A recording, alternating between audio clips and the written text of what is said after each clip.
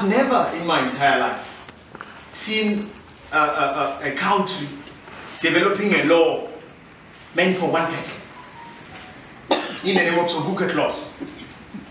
A law meant for one person in the entire country. A law for that particular gentleman. And then it was never used on any other person except for Sobukwe. That law was renewed every year to just make sure that they make his life, you know, hell. So again, colleagues, I welcome you to this titan, to this, I won't have words to describe Sobukwe, but I welcome you to this statue, to this thinker, not only in the here, but a thinker for South Africa and a thinker for the African continent, whereas excluded from the rest of the world. Somebody who could think for everyone. Somebody who even went ahead to inspire Judge Yvonne Mohor, after she stood up for a young man who was littering in the Northern Cape. It was Sobukwe who actually inspired Judge Mohor to go and study law, so that she could stand up more for justice.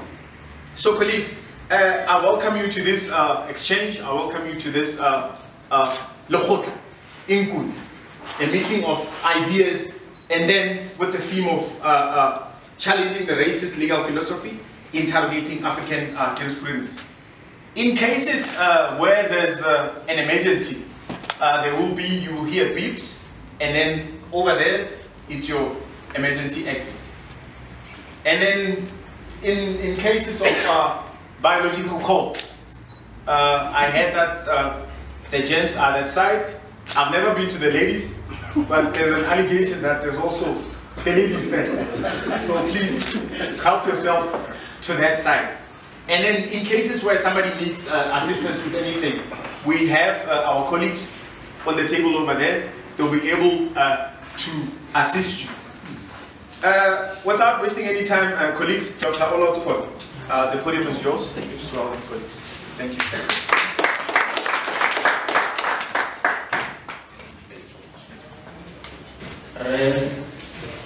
Thank you so much. And let me welcome everybody. It is always a pleasure to come here to IDRA, to come and engage on matters of interests, on matters of politics, on matters of our daily lives. Always good. More so because the topics that we deal with here are very much encouraging. We are not talking about an ordinary person here. We are talking about Robert Sobukwe, an academic in his own right. Robert Sobukwe, like many other freedom fighters, they have to make choices in their own lives at a very difficult time, during the very dark days of apartheid. They have to decide. Those were the times when the struggle was not attached to monetary benefit. Really, where we come from far. People died, people dedicated their lives free of charge, so that you and me could be sitting here today. And just because we are here today and we have reached this level, this stage, and we appear to have forgotten about everything. Let me just welcome you and promise you that, like all these other days when you attended these type of topics here in IDRA, or seminars or conferences facilitated or organized by IDRA here or at the main campus or wherever, without fail, we are waiting to hear or to be recharged. I can assure you, we are waiting to be recharged. We are waiting for, normally this academic year they call it 101. We are waiting for 101 because it has been a long time. We are hoping that you will be enjoying different presentations that you will be hearing. We are looking forward to knowledge sharing from the presenters, from yourselves. I know there will be some session where there will be some engagements and all that. I really cannot wait for that moment to come. Enjoy, and thank you so much.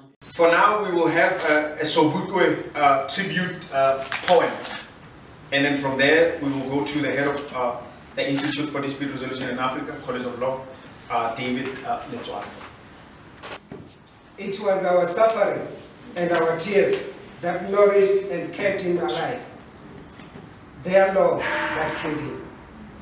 Let no digits be sung, no shrine be raised to burden his memory. Such as he need no tombstone to speak their fame. Lay him down on high mountain, that he may look on the land he loved, the nation for which he died. Men feared the fire of his soul. So thank you very much. You know, something that you have to appreciate about the art is that it adds flavor to life. So poets and writers, scholars, academics, and authors, they are a flavor to our life. Even some of the ideas that Sobukwe had, they still nourish and serve as a flavor of the life that we live in this current era. Without wasting any time, colleagues, I will go over to the head of the Institute for Dispute Resolution in Africa, David Letwala. Please. One of the things that we do at IDRA is to advance the issue of cultural diplomacy. And Dr. Kore mentioned that when we were in Nigeria recently, we advanced this thing of cultural diplomacy as a tool for dispute resolution. Because we also work with the whole issue of Miramakwa's legacy and Miramakwa Foundation. So, what we did there, because Miramakwa is no more, although her music is with us, we advanced the relationship that we had with a Pan-Africanist and Black Consciousness Inspired Music Group, which has agreed to partner with us in the whole area of cultural diplomacy. And that group is Rhythmic Elements, and they are here with us. Can you please...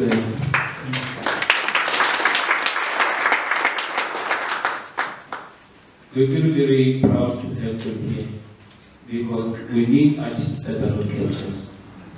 We need artists that are Afrocentric and Pan-African, without any apology.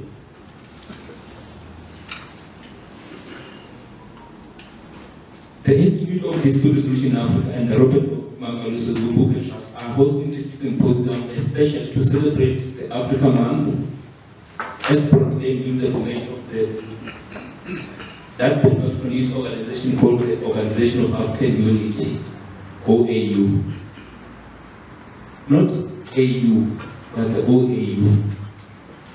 Somehow I tend to identify more with the Organization of African Unity than the African Union. I don't know why, but my blood just says, there must be something fun with African Union, but it's okay. So, Mo-Afrika, this is why the main month is referred to as the Africa Month. Importantly, this symposium seeks to celebrate a consummate struggle hero and indeed someone worth celebrating by all Africans. In addition to the academic and or intellectual engagement on how he confronted the racist laws of the occupied Tanzania, or rather how the settler colonialist laws in the occupied Tanzania mercilessly confronted and sadistically dealt with him. So he confronted the racist laws, but at the same time, the laws sadistically dealt with him. It is hoped that this engagement will help to stimulate our anger as we critique the ever celebrated and indeed the overly celebrated celebrated racist legal philosophy dominant in our country, in our institutions and law faculties. With this anger, we should be able to deeply reflect on ourselves as Africans in these Eurocentric spaces, and therefore begin to imagine, reconfigure, and craft our African jurisprudence. In other ways and in simple terms, this symposium should assist us to challenge the laws that were imported from Europe and imposed on Africa. And thus we should start raising critical questions about Africanizing the law in Tanzania and the study thereof. We need to decolonize the law curriculum, and the mental state of those who teach the law. In other ways, Africa, let's not be lazy to travel back to uncontaminated African spaces. The least distance we can travel back to, at least, is 1651. So let us not be lazy to travel back to those uncontaminated spaces. And I challenge you to say the least distance we should travel to is 1651. I know that it is unavoidable to engage in a discourse on Sobukwe and the law and really not go down or go to town about the General Law Amendment Act of that day in May 1963. That laws which became known as the Sobukwe laws. As the program director said earlier on, these laws empowered the apartheid authorities to detain Robert Sobukwe indefinitely. However, it is not my role to deal with these laws. Our panelists are here. But just to emphasize the point I made earlier on, that it is not fashionable to talk about Sobukwe or to celebrate him. I was thinking all this time that, could we imagine if this clause was actually crafted, let's say for, because I don't know of any other person that I can relate to. Let's say this clause was formulated and crafted to deal with, say, Mandela. The Mandela clause. Can you imagine how the whole world would have gone to town about this? How many books would have been written about this? Movies and everything else. Because this clause has never been applied to anybody else but to this specific man, Robert Sobukwe. But it's been downplayed. In fact, I don't know of any other country in the world where there was a clause specifically meant for a particular person. I only know of this one in apartheid South Africa, where it was dedicated only to Sobukwe. But I can tell you that even many university students, even those who are doing law, don't really know about this particular clause, because it was a Sobukwe clause and not a Mandela clause.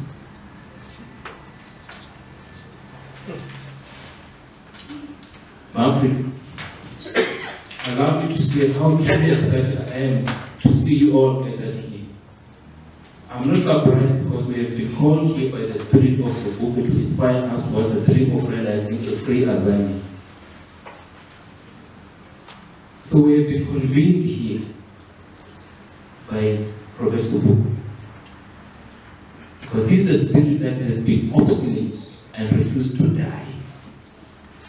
You know, there are many spirits that die, but this particular one refused to die. It is the spirit that survived multinational companies, imperialism, colonialism, capitalism, apartheid, and indeed rainbowism. In spite of this heavy thing called rainbowism, the spirit of Sobukwe survived. That is why the land question, when it was thought to be suppressed, the rainbowism still refused to be buried because the spirit of Robert Bangles of Sobukwe refused to die. This is the spirit that has resisted the onslaught of the late person. Mo-Afrika, the dream of Azania is not just about chanting the name Azania or the greeting Israel. We must go beyond this thing of trying to identify ourselves Israel, Azania. Let's go beyond this. Let's go deep. Because I believe that there's a deep and underlying substance to all these things, all these ways. It's about dealing with white supremacy and white settler colonialism. It is about a truly liberated African society. It is about repossession of land from those who conquered Africa. It is about creating a society in Africa which truly identifies with and carries the values of Africans. In short, it is the realization of a country where Africans stride confidently like lions in the jungle. This is how we were before the white men came. We strode confidently and triumphantly in our African jungles, just like lions. It is the creation of the home of justice, where just laws are applied justly. That is what we mean by the Azanian dream. Because we cannot have in Azania unjust laws applied. Mo-Afrika, I want to emphasize that correct things need to be done correctly. Because no matter how elegantly or how stylishly you drink poison, the result is always death. By the way, this point was emphatically made by Sobukwe as well, where he said, unjust laws cannot be applied justly.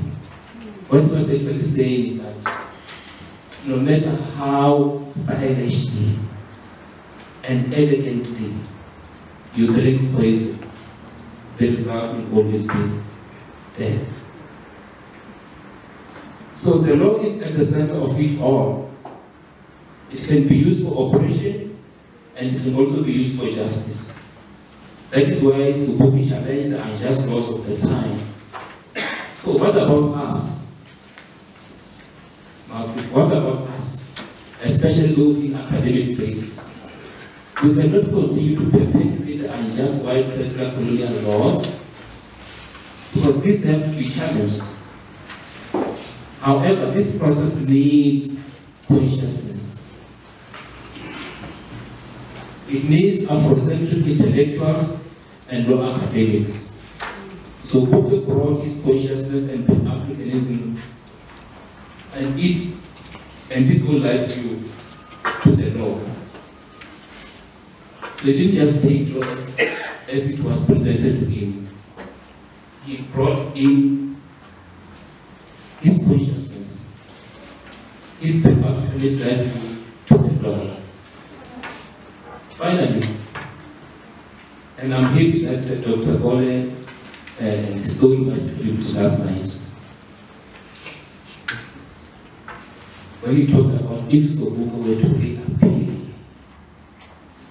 And I was quite happy when he made this point to say, let us be practical right now, seriously so, and say, if Sobukwe were to reappear on the face of this earth today, how would he react to the current South African law and its jurisprudence? Remember that all law in this country must conform to the letter and spirit of the Constitution.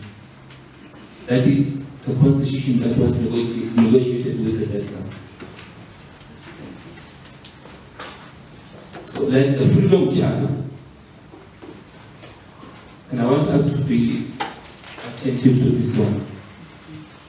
Like the Freedom Charter, the Constitution of South Africa in its preamble says the following, and I want to quote them.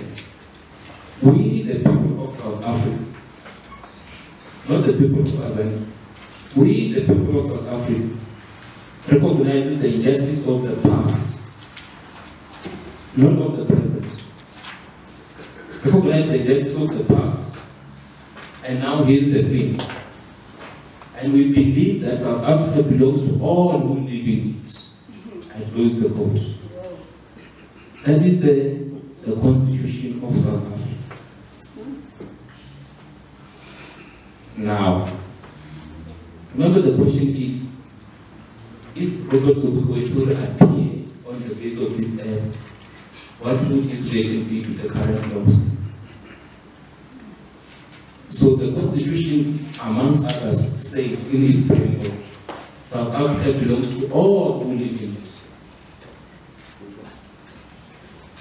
So, Sobukwe tribute poem, please grace us with your presence, and I hope I'm mentioning it right. Sobukwe tribute poem. Can you please give him a round of applause, please?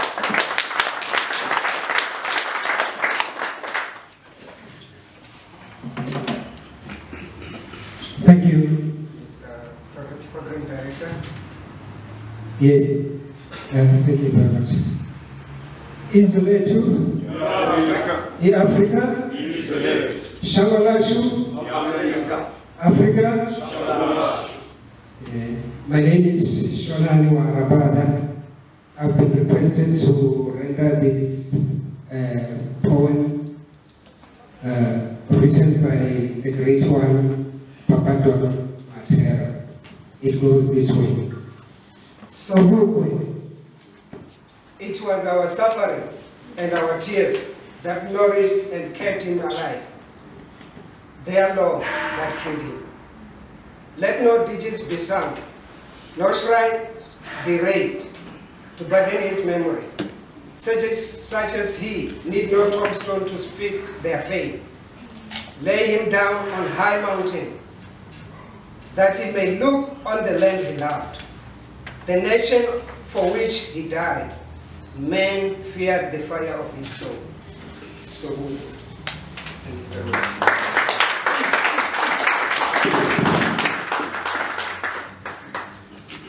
Thank you so much for such a moving piece of poetry. You know, something that you have to appreciate about the art is that it adds flavor to life. So poets and writers, scholars, academics, and authors, they are flavor to our life. Even some of the ideas that Sobukwe had, they still nourish and serve as a flavor of the life that we live in this current era. Without wasting any time, colleagues, I will go over to the head of the Institute for Dispute Resolution in Africa, David Letwa. Please.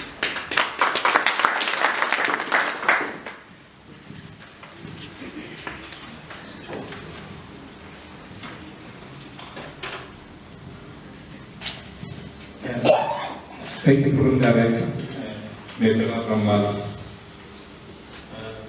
I thank you for giving me this opportunity to say a few words in order to set the scene for this important engagement this morning to acknowledge Africa Liberation Month. Before I proceed, I just wanted to say that we are holding this symposium against a heavy cloud on the institute. The person that we was organizing this symposium, that is Advocate Simphiwe,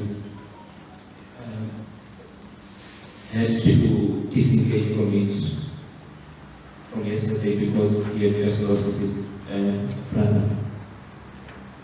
So I speak here from that context.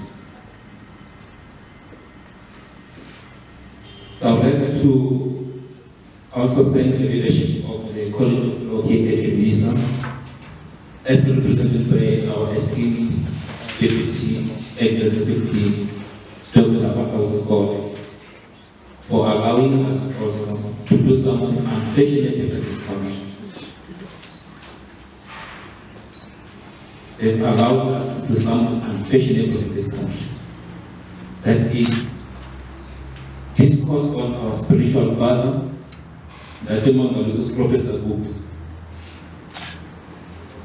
discourse on him is something unfashionable in this country. Yes, it's true, Martin. It is not fashionable to acknowledge Sobukwe and Pan-Africanism. I also wish to salute our panelists here, colleagues at IDRA in its entirety, and indeed all of you, Martin.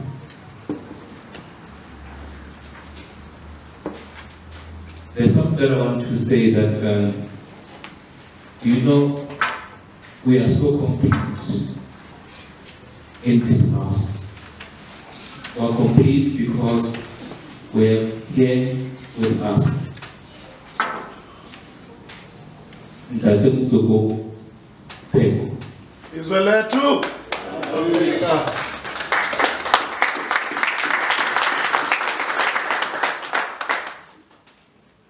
You can't be more complete than this.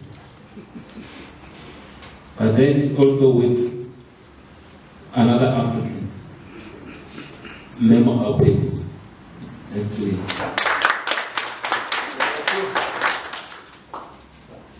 I also want to acknowledge the presence of Ndate Mulibazi, another stalwart.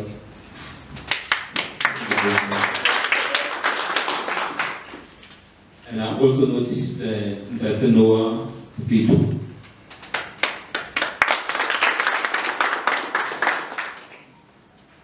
I've seen Iduma Kare.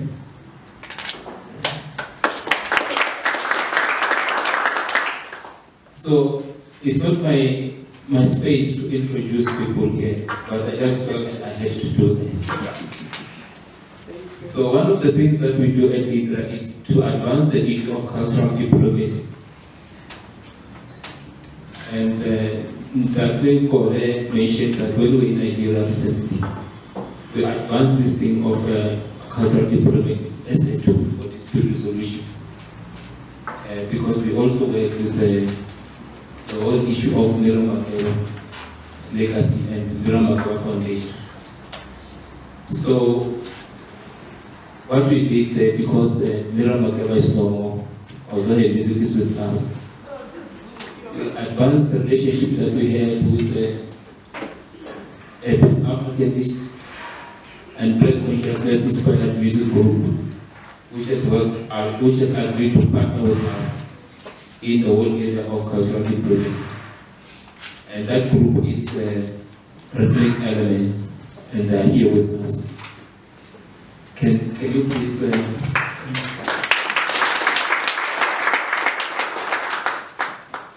We're very, very proud to have them here, because we need artists that are not captured.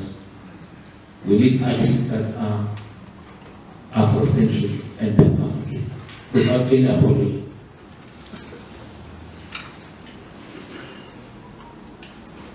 The Institute of Dispute Resolution in Africa and the Robert Mangaliso Sobukwe Trust are hosting this symposium especially to celebrate the Africa Month as proclaimed in the formation of that Pan-Africanist organization called the Organization of African Unity, OAU. Not AU, but the OAU. Somehow I tend to identify more with the Organization of African Unity than the African Union. I don't know why, but my blood just says, hey man, there must be something fun with African Union, but it's okay. So, Mo-Afrika, this is why the main month is referred to as the Africa Month. Importantly, this symposium seeks to celebrate a consummate struggle hero and indeed someone worth celebrating by all Africans, in addition to the academic and or intellectual engagement on how he confronted the racist laws of the occupied Tanzania. Or rather, how the settler colonialist laws in the occupied Tanzania mercilessly confronted and sadistically dealt with him. So he confronted the racist laws, but at the same time, the laws sadistically dealt with him.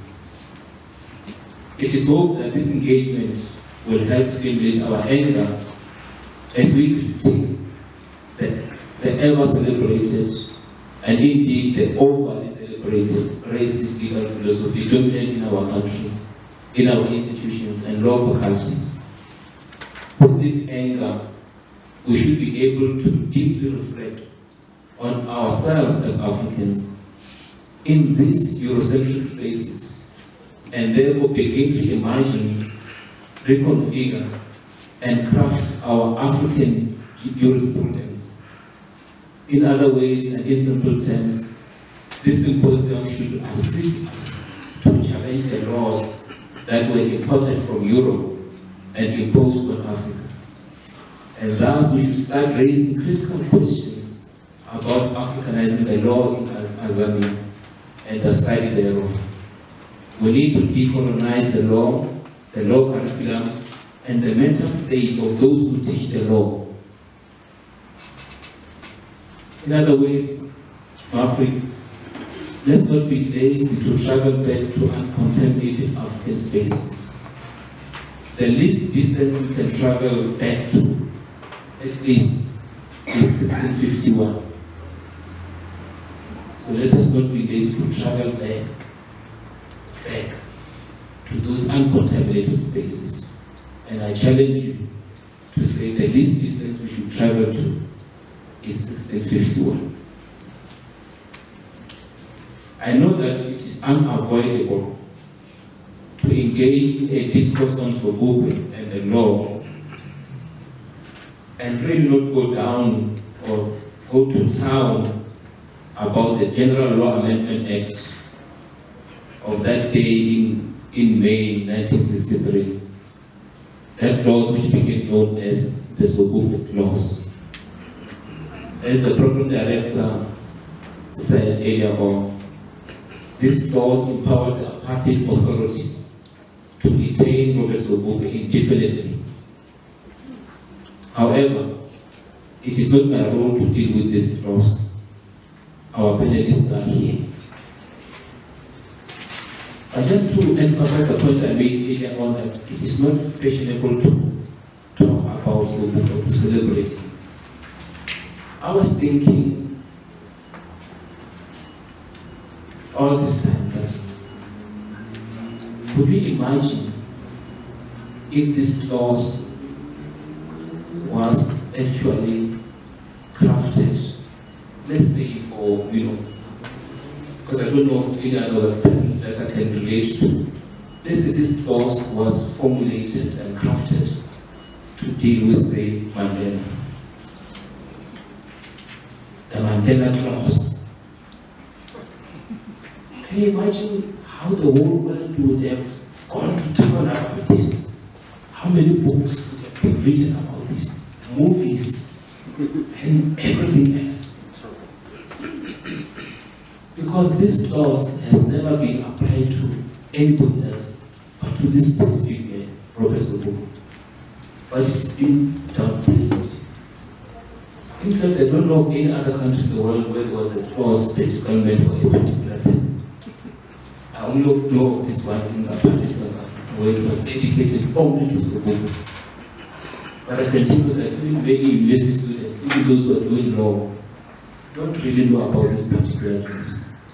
Because it was a Sobukwe clause and not a Mandela clause.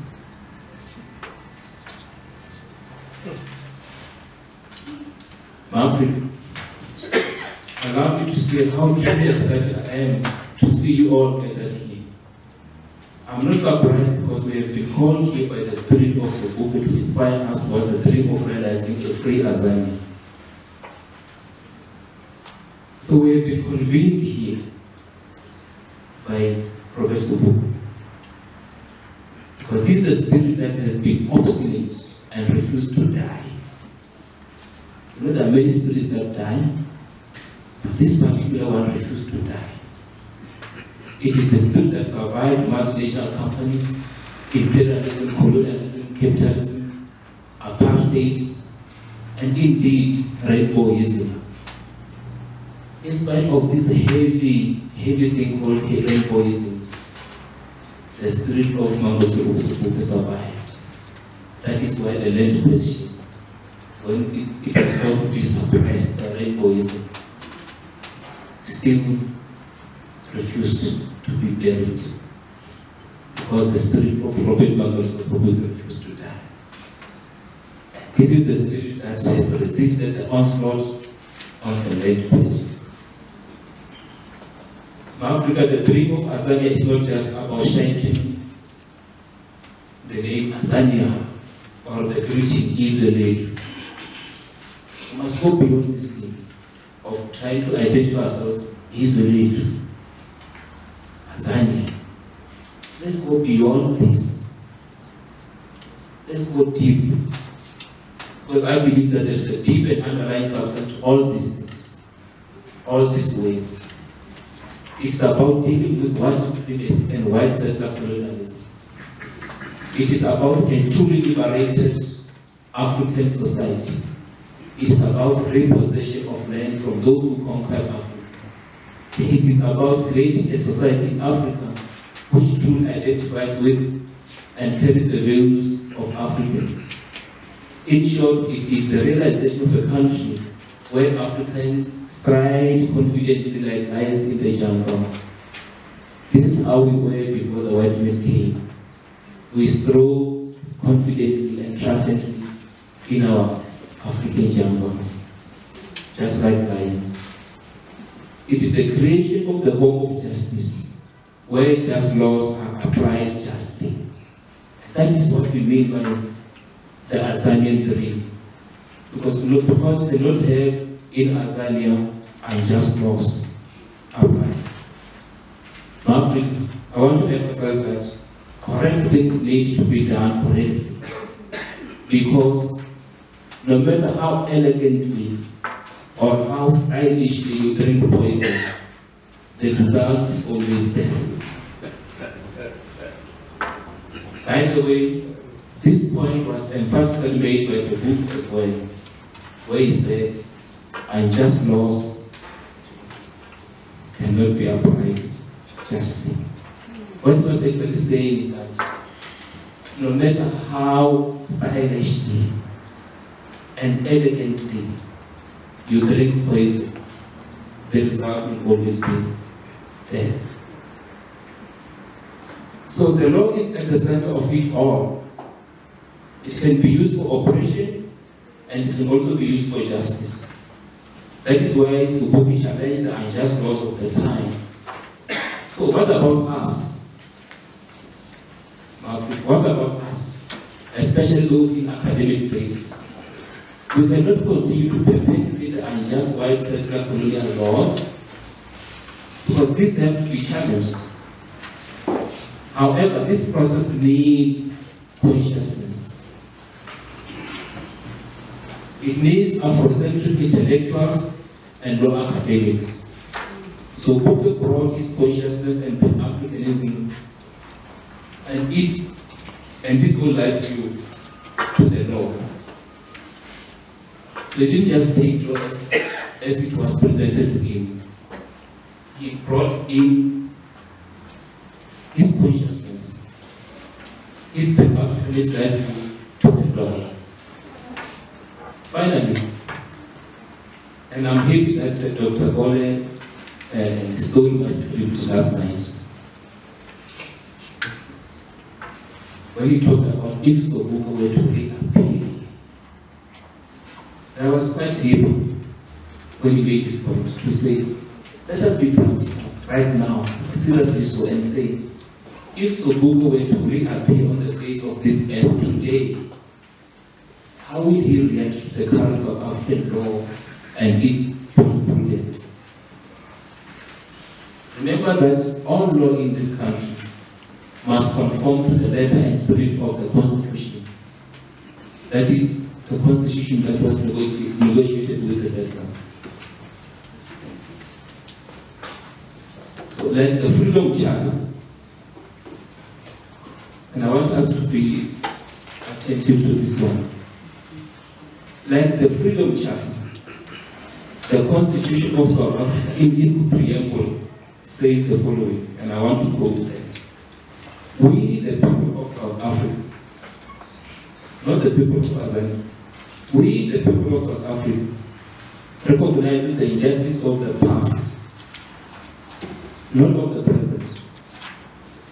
Recognize the injustice of the past, and now here's the thing. And we believe that South Africa belongs to all who live in it. I close the quote. That is the Constitution of South Africa. Now, remember the question is, if Robert Sobukwe were to appear on the face of this earth, what would his relation be to the current laws? So the Constitution, amongst others, says in its preamble, South Africa belongs to all who live in it. So, the head of the Institute for Dispute Resolution in Africa.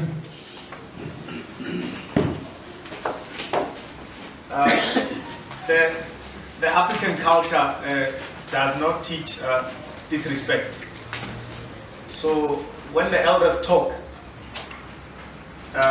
anybody below the elders mustn't add, subtract, or try to analyze what the elders are saying. And that's what I will follow with the panelists. I won't add, subtract, analyze, minimize, or zoom into what the elders are saying. Each of the panelists seated here will have about 15 minutes. And my two colleagues, Ms. Thabisile Libito and Mrs. Wikuto Mfusi, will help me when it comes to moderating the time while I focus on other things. The head of the institute, he spoke about the African laws. And then now we have this thing in the country called the Zondo Commission. But then you know that in the African jurisprudence, if you catch McDonald with stolen property, I stole this pen. In the African jurisprudence, I'm not a suspect. You saw me. I took the pen. We saw McDonald, he took the pen. But in these Western laws, and then you become a suspect. Now we also learn that the more power you have, you neither a suspect, nor the Western laws do not even apply to you. Incomes, we have to have an inquiry as to how McDonald took the pen, with whom, what did he use it for what purpose, when, and all the likes. And Sobukwe would have actually challenged such discrepancies and loopholes in our laws. The first panelist to grace your presence will be Professor Simphiwe Sesanti. Remember I told you that these elders here, they told me when I said I needed a biography, they said, no, say it how you know it. So what I'm going to say here, Prof, it's how I know it.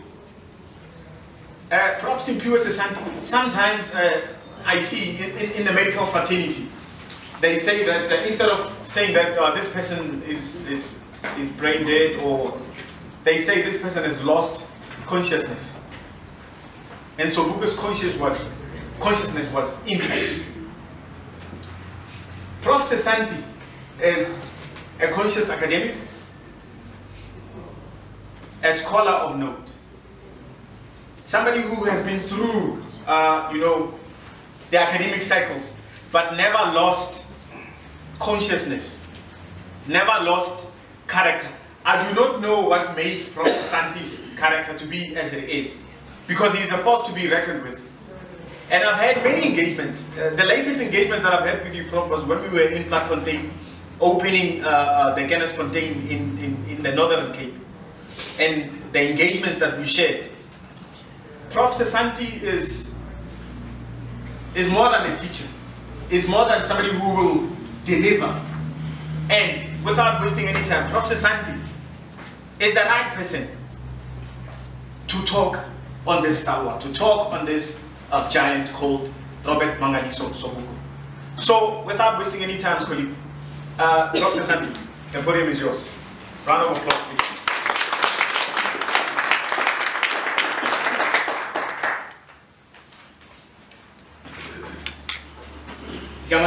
lakuhlala lingcwele, igama lakhe lakuhlala linhloni ngokuba ungumdala ngojongwayo, ngokuba ungumdala ngolathwayo, sondele kunike Bokaba, singule kunike iminyanya sithi sithelezwe namasiko yenu, mawakhe igazi lethu, thulani emithanjeni yethu, ukuxabisa okokwethu, hlaziyani ezingqondweni zethu, ukuzazi basisizwe, delisane ilifu elimnyama ebomini bethu, uvele ukhanya, sinike namathongo ahlambulukileyo, ngawo suze impilo nethambisana masitheni igama.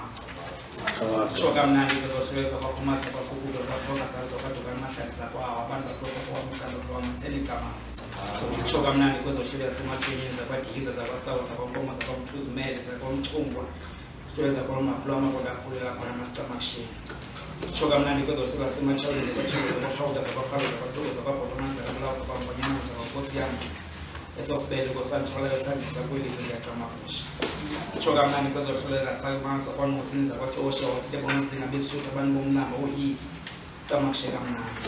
Sishoka mnandi kwezohluleza semantakweni zakwatyebelenzi zakwamantuka zakwalibele zakwahangasha masitheni igama.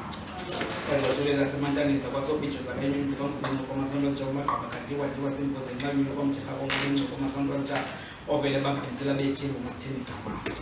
Sishoka mnandi kwezohluleza sesithaleni zakwandebe zakwakhesani zakwakokoyi masitamaksheni. Sishoka mnandi kwezohluleza zakwaso zakwafayo zakwamuntu zakwamnanjana zakwasoba zakwamnene zakwankuni zakwalike zakwavule zakwamikwada masitheni igama.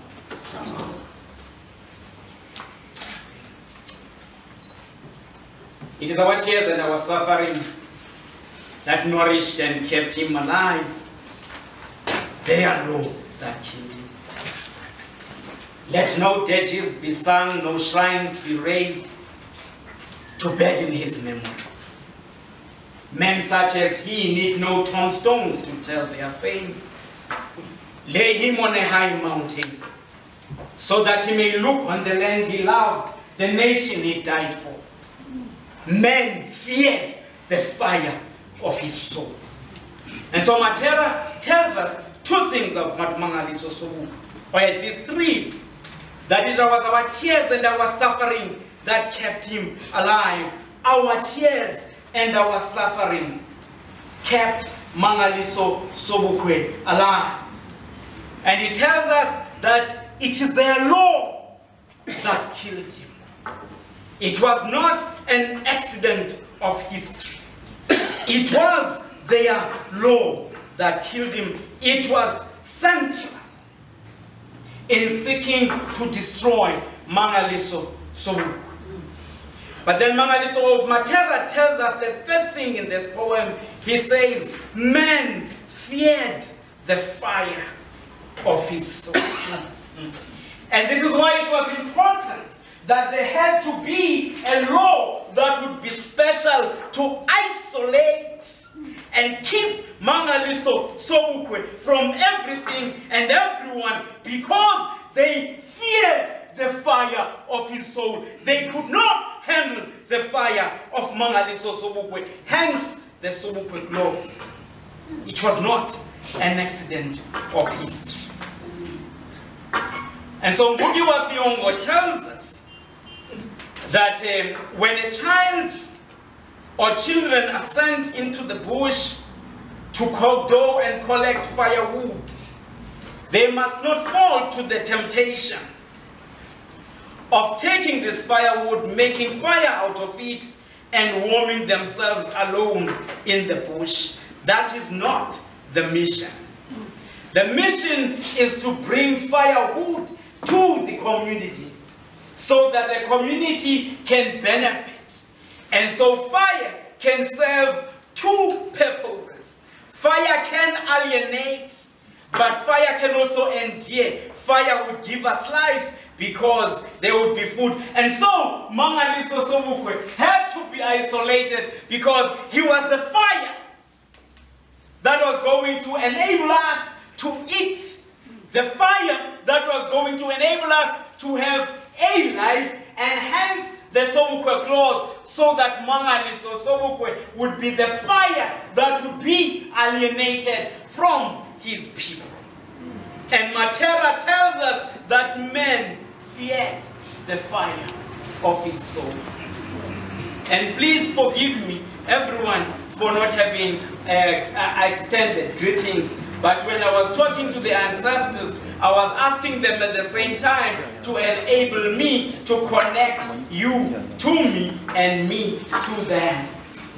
As I'm sitting here, when I saw that Mutokopego coming in, I trembled with anxiety and fear. Because it cannot be that I would be in a position to speak what I need to speak about in the presence of Ndate Mutsokopego. But then something comforted me.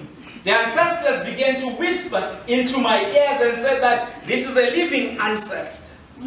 What our ancestors did in their time, they would train their young men and their young women, and they would sit back to ensure and to determine whether or not their sons and daughters would be able to carry the legacy forward. And so I sit here today because I was able to read one of the best books that I've ever read. Is Apartheid, the story of a dispossessed people, written by Ndate Mutsokopego. And so I hope that in the few minutes that I stand here, it will not be as if I never read that book that is so much of wisdom. And so here we are. I began when the program director, I listened to him, he was saying that he has not been to the ladies section. And understood that he meant literally, he was referring to the bathroom. But I also knew that there was a danger that in his statement, he would literally be thinking that he has never been to the ladies. And there is a very important significance in that. And you've got to understand this, that life begins with women. The first home of any human being is the woman. And so it cannot be that the program director has never been to the ladies. It's always been there. The life began, it began with the ladies. The only physical connection that he can ever claim is that with the ladies, and it is with the umbilical cord. Our ancestors told us that you are your mama's baby, but you are your papa's maybe. It is not certain that you are your papa's baby, but certainly you are your mama's baby. And so this is very significant. It is for this reason that our ancestors did not refer to this part of the world, they did not refer to it as the fatherland. It was not an accident of history that our ancestors thought that Africa is the motherland. Because at all times, mothers are the beginning. Mothers are central. Mothers are everything. And so when we speak Pan-Africanism, and this young man, Ayikwe Amar, says that we the black people are one people, we know. Travelers will travel long distances in their minds to deny you this truth. We do not argue with them, the fools, because we know who we are. That we, the black people, are one people, we know. Travelers will travel long distance in their minds to destroy them. We do not argue with them, the fools. Let them presume to speak us about ourselves. That too is in their nature. And so when Mangaliso Sobukwe embraced Pan-Africanism, he had that understanding. He had an understanding from Sheikh Anta Diop that Pan-Africanist members of the Pan-Africanist Congress, the reason that your organization is so weak, that it is so weakened, is that we never understood the fifth aim of the Pan-Africanist Congress of Tanzania. And the fifth aim of the Pan-Africanist Congress of Tanzania is that we must promote and project the African image and personality to the whole world. We did not pay attention to that. And the second thing that we did not pay attention to, because we've got to look at ourselves, why is it fashionable, Comrade Itswalo, to speak about the Pan-Africanist Congress of Mangaliso Sobukwe, the Mangaliso Sobukwe of Pan-Africanist Congress? In the apartheid, the story of apartheid, the story of a dispossessed people, Ndate Mutsokopego tells us that in 1960, everyone was speaking about the PAC boys. There was nothing else to to speak about, but the PAC boys. Frantz Fanon in The Wretched of the Earth writes about March 21, 1960. There was nothing else to speak about at that time. Kwame Nkrumah, when he was looking, he spoke about Sobukwe and said, he's an idol of the African youth. When Bantu people came in a crowd where people were speaking, and you saw Mangaliso Sobukwe, he said in his Xhosa, Tiko, Kandino Tiko Gokwake, Ula. What human? It is fashionable today, it is unfashionable today. And the problem has got nothing, it has got less to do with the enemy, with the power of the enemy. Everything has got to do with the weakness of those who call themselves Pan-Africanists. Yes. Because they never understood. They never understood that Mangaliso Sobukwe, after uniting the African people, said that we will overthrow white domination in all its forms.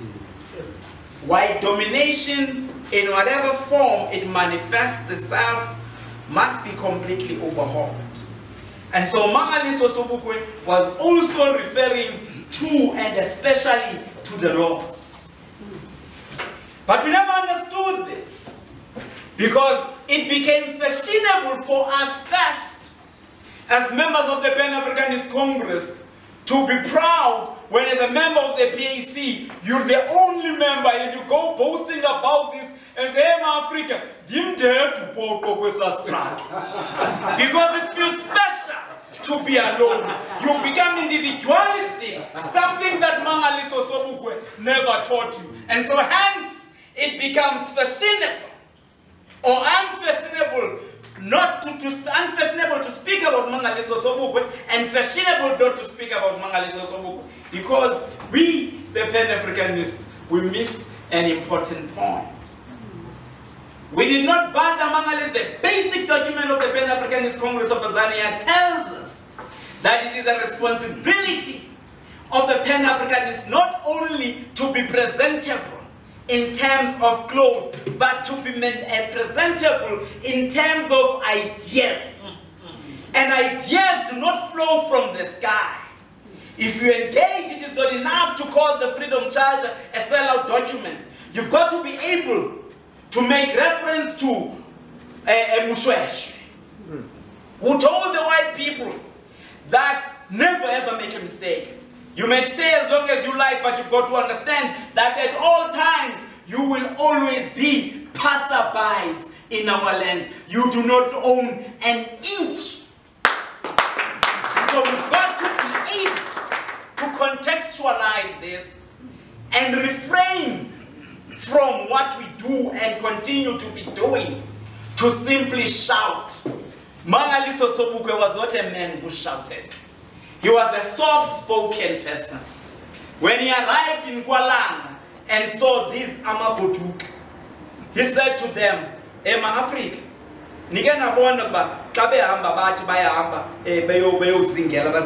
when they go to hunt, when they come back, what takes place there is that it was the dogs who were chasing the animals.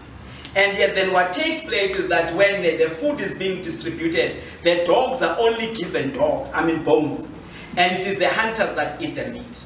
And they set up these rural people and they understood what Mangaliso Sobukwe was saying. He did not speak about scientific socialism and capitalism because he knew that these people would not understand these isms and ologies.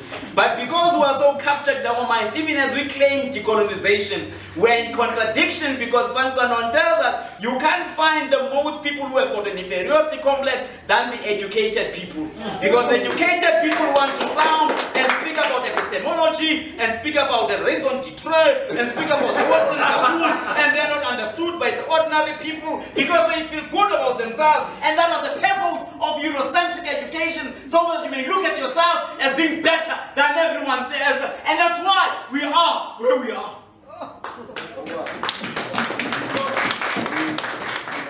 The discipline child of the revolution, a student of Ndate Motsogope, I've got only 1 minute And I've not said anything that I wanted to say. I said everything that I didn't want to say. But that's not up to me. I'll blame that on the ancestors. Because before I spoke, I asked them to guide me. If they did not guide me, then it's not my problem. But I will not be so rude and say it is their problem. The ancestors can strike me down and I won't be able to stand up. So we leave it there. On this point there, on this note, the law of the African people was that the land can neither be sold nor be bought. It is the common property of the ancestors that will be cared for those who are yet to come. And so we have not understood this, and that is why even as we speak about the land, the repossession of the land, we speak about plots, we speak about selling, we speak about buying, we are still moving on the lane that has been carved for us by our enemies because we did not study the law of our ancestors. In as much as I want to go on, but the time now is 11:25, and if I claim to be a Pan-Africanist and a child of Mangaliso Sobukwe, the student of the Temutsoko people, I will stop right here.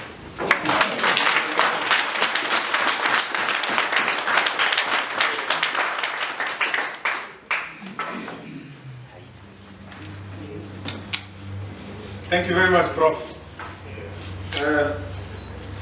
Remember that law, colleagues? When the elders have spoken, don't add, don't subtract. But let me just share with you one incident that I remember with Prof. Sesanti. We were having a conversation and then one of the, must have been one of the community members, mentioned something about there seemed to be a white elephant. But then before we could go into the conversation, then Prof asked that fellow student, you know, out of all the colors, I could have chosen. You chose white elephant. And I've never in my life seen a white elephant, a pink elephant, or a blue elephant, for that matter. So now he was... That and all the other elders who we have not mentioned, I greet you all, Mo-Afrika. Secondly, I would like to take this opportunity to also just give thanks to the Institute for Dispute Resolution in Africa for taking this initiative. I want to acknowledge and say that it is very important that this institution has made this decision because for a very long time, Sobukwe remains silenced and erased from our national consciousness, from our public memory, as well as, you know, even within the academia, these institutions. And I think that today we have a very beautiful topic, Sobukwe and the law, challenging racist legal philosophy, interrogating African jurisprudence. And Mo-Afrika, I think for me, what I want to do is that very often when we speak of Sobukwe and the law, we confine the discussion only on him and the Sobukwe clause. And I think that there are many other issues. There are many other issues related to Sobukwe that remain ignored, silenced and erased. And I think that this is why these are some of the issues that I want to look at today. From the inception of this political work, Sobukwe challenged the jurisdiction of the racist legal philosophy. He identified jurisprudence, legislation, and law enforcement as key institutions to be challenged. Sobukwe understood that the settler colonialism and the subsequent dispossession and oppression of African people were not only instituted and legitimized through conquest, rape and murder, but they were also maintained through the prescriptions of the white man's law. With succinct rigor and vigor, Sobukwe challenged the racist philosophy inherent in the Roman Dutch law. He used African humanism and philosophy to expose the ruthlessness and the injustice of the settlers' so-called justice system. The ideology of the laws as currently constituted is informed by the racist philosophies of European philosophers like Immanuel Kant, Max Weber, Aristotle, Plato, and the rest of the gang. According to Sobukwe, the racist project of settler imperialism was maintained, sustained, and perpetuated through judicial, legislative, and law enforcement institutions and agencies such as the police, the courts, and parliament. And there are, for me, 7 significant areas or stages of Sobukwe's encounter with the law that are critical, and I want to deal with these 7 stages just very briefly, Mo-Afrika. The first encounter with the law was in 1950 when Sobukwe was appointed as a teacher at Janrel Secondary School in Standerton. He taught there history, English, and geography. And in 1952, he lost his teaching post after speaking out in favor of the ANC's defiance campaign. This was perhaps one of the earliest recorded encounters of Sobukwe with the law. At that time, he was serving as the secretary of the ANC's Standerton branch. He challenged his dismissal, and owing to the prowess of his articulate arguments, he was reinstated as a teacher in Standerton. The second encounter of Sobukwe followed the signing of the Freedom Charter in 1955, when the ANC leaders signed the Freedom Charter, which claimed that South Africa belongs to all who live in it. Sobukwe and his other colleagues in the PA and his other colleagues rejected it, stating that the land of the African people belonged to the indigenous people who were colonized and dispossessed by European settlers. Speaking about the Freedom Charter, Sobukwe said, in 1955, the Cape Town Charter was adopted, which, according to us, is irreconcilable conflict with the 1949 program, seeing that it claims land no longer African, but is auctioned for sale to all who live in this country. We have come to the parting of the ways, and we are here and now giving notice that we are disassociating ourselves from the ANC as it is constituted at present. Sobukwe and the Africanists within the ANC called this document the Freedom Charter. As stated here earlier on by Brother David, certain elements of the Freedom Charter were incorporated into the preamble of the new South African Constitution in 1996. The preamble reads, and I quote, "We, the people of South Africa, believe that South Africa belongs to all who live in it, united in our diversity," close quote. It is important here that we note that the rule of law and the so-called supremacy of the Constitution are fundamental concepts in the hegemony of Western democracy. The Constitution is the supreme law of the land.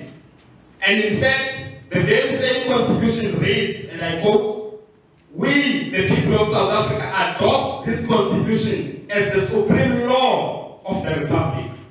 This means inevitably that today, colonial dispossession of African people's land and the perpetuation of gross violations of crimes against black humanity since the 6th of April 1652 continue to be ensured and protected by the prescripts of the South African law, officiated through the Constitution, legislated through Parliament, and enforced through the judicial court system and law enforcement agencies like the police. So when Sobukwe and his colleagues in the ANC rejected the Freedom Charter, they were in fact rejecting the perpetual legitimization and legislation of the dispossession of African people. The third encounter of Sobukwe with the law relates to when he launched the Positive Action Campaign against past laws on the 21st of March. And then the fourth encounter, I mean, we all know that from that day, the 21st of March, Sobukwe was arrested and incarcerated. And he was not alone. You know, the young Philip Hosana led the PAC march Kwalanga. Untate Zacchaeus Bushokomulete led the PAC march in Everton. George Njovu led the PAC march in Alexander Township. Sobukwe led the march in Soweto. And Mao Nyaga Netolo led the PAC march in Sharpeville. And the instruction that came from Sobukwe was that they go to jail under the slogan of no pay, no defense, and no fine. And all of these leaders were arrested on that day. Speaking in court during their trial after their arrest, Sobukwe said, we decided to bring about the immediate abolition of the past laws because that was the immediate needs of the African people. We refuse to plead to the charges against us. We feel we have no moral obligation to obey laws made by a white minority, and without wishing to impugn the personal honor and integrity of the magistrate, an unjust law cannot be applied justly. The fourth encounter to Sobukwe, related to Sobukwe and the law, is when he was incarcerated at Pretoria Central Prison, the now Fort Mampuru.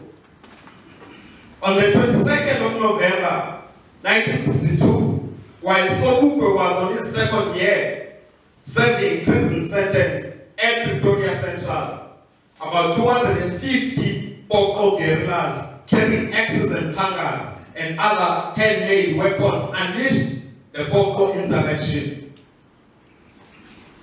The Snyman Commission that later followed the Boko insurrection in Paarl concluded that Sobukwe was a co-conspirator in that uprising.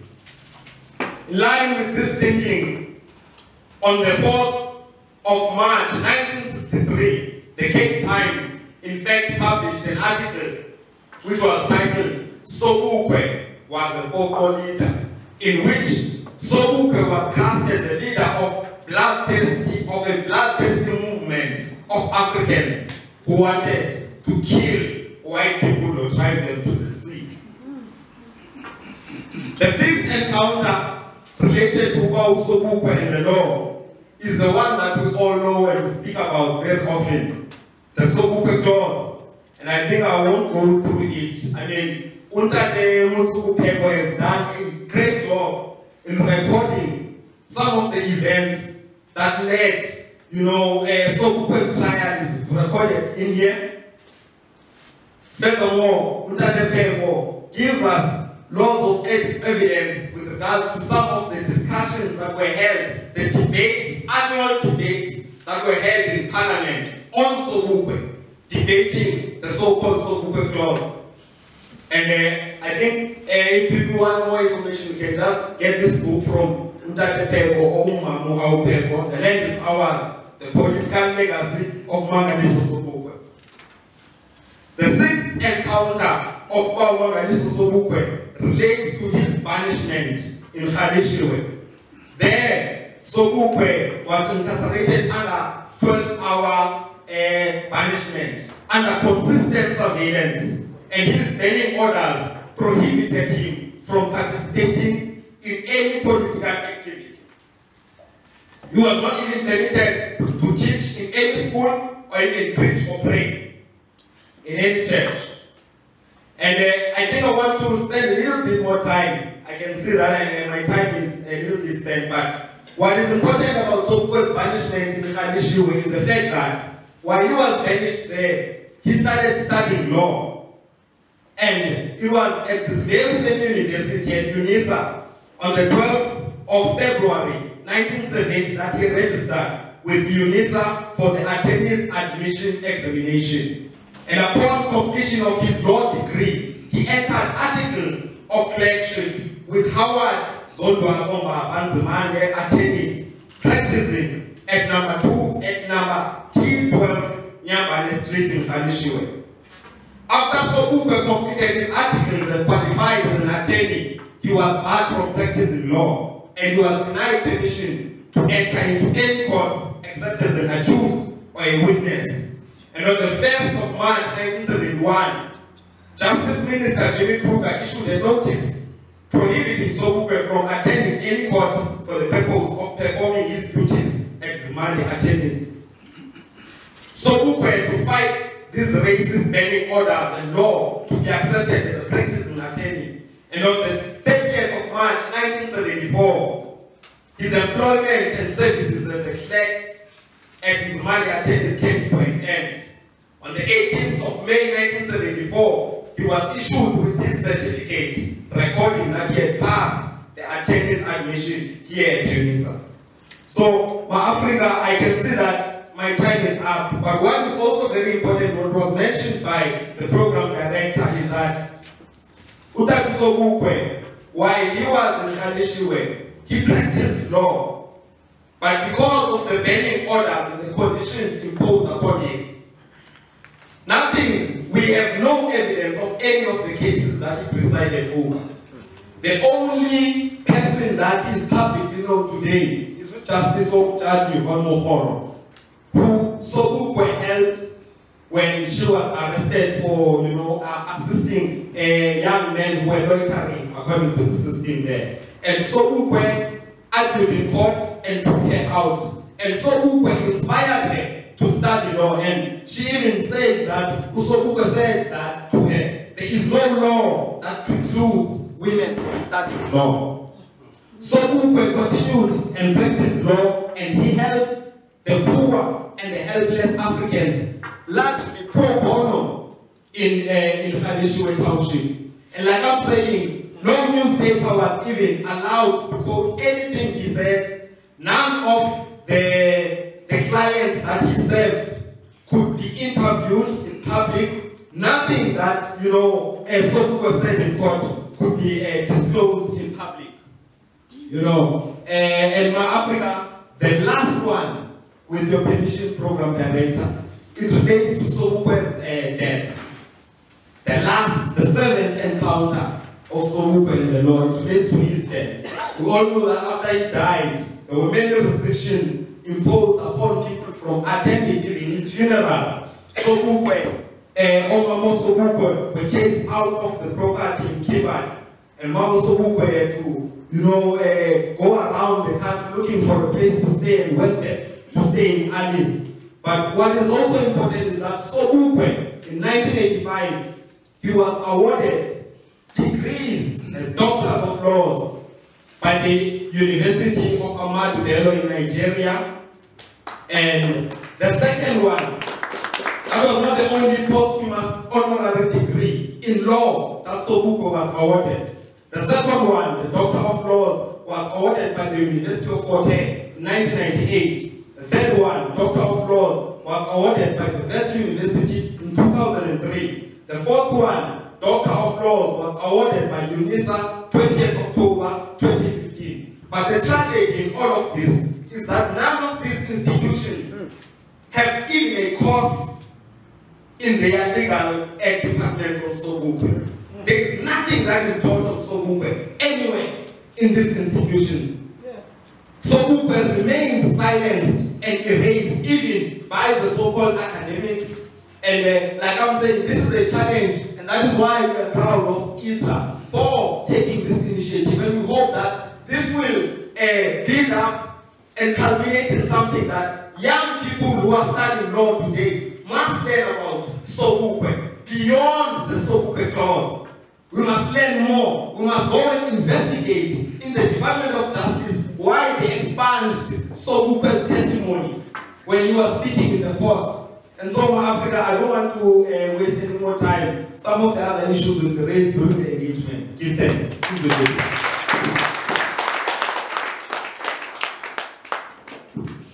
Thank you very much, Ras Sipuye. The next speaker is Mo-Afrika Kodisang Bokaba. Mo-Afrika Kodisang Bokaba is a former past president, labor and trade union activist, an unapologetic Africanist, and academic in legal philosophy and jurisprudence at UNISA. So please help me in welcoming Mo-Afrika Kodisang Bokaba.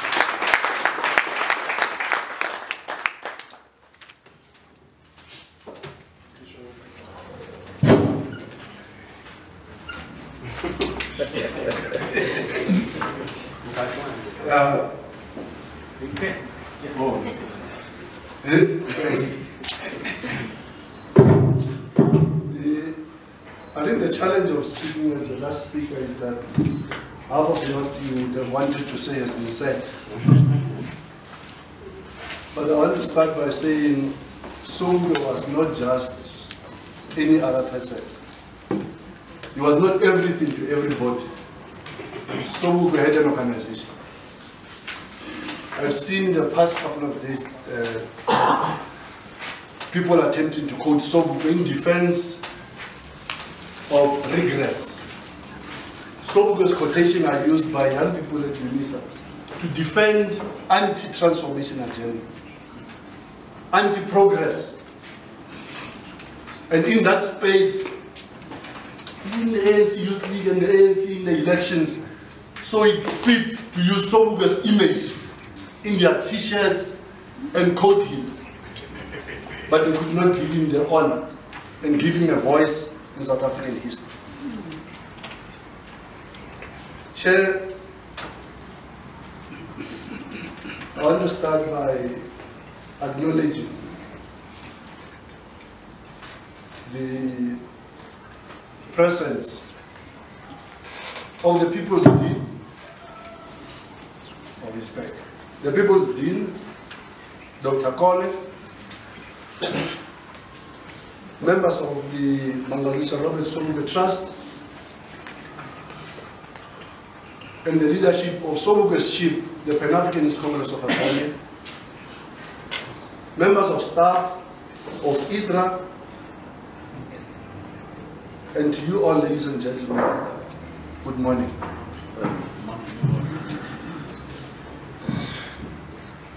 I also want to acknowledge in our midst, in isiZulu, the Guni language, we say, Ilkozi Pilai, Dr. Mutsugope. To judge, because the records of history will show that the Pan-Africanist Student Organization in 1995 in its Congress in Teflo made a call before some of the political prisoners were even jailed by the ANC, to say all those who were involved in the struggle against apartheid were engaged in a just cause. A democratic government cannot convict them for having fought apartheid. But we know what transpired. Some of them are still languishing. Let me move on. History will tell us. I'm requested to give this talk at a time when institutions of higher learning, but more importantly, the faculties of law, are in a crisis. This is a crisis which comes more than 25 years after the first democratic elections and the 6th parliament has been constituted. The faculty of law has become a battlefield between forces of Herrenvolkism and forces of Africanism in the knowledge production. The University of Cape Town Law Faculty has been called out recently for being an all-white professors club, and they are good black friends in the second position. Yes, as legal academics, we are in a crisis of existence because we continue to be produced by the system and the curriculum that deny our existence as both human beings and producers of any form of knowledge in the legal field.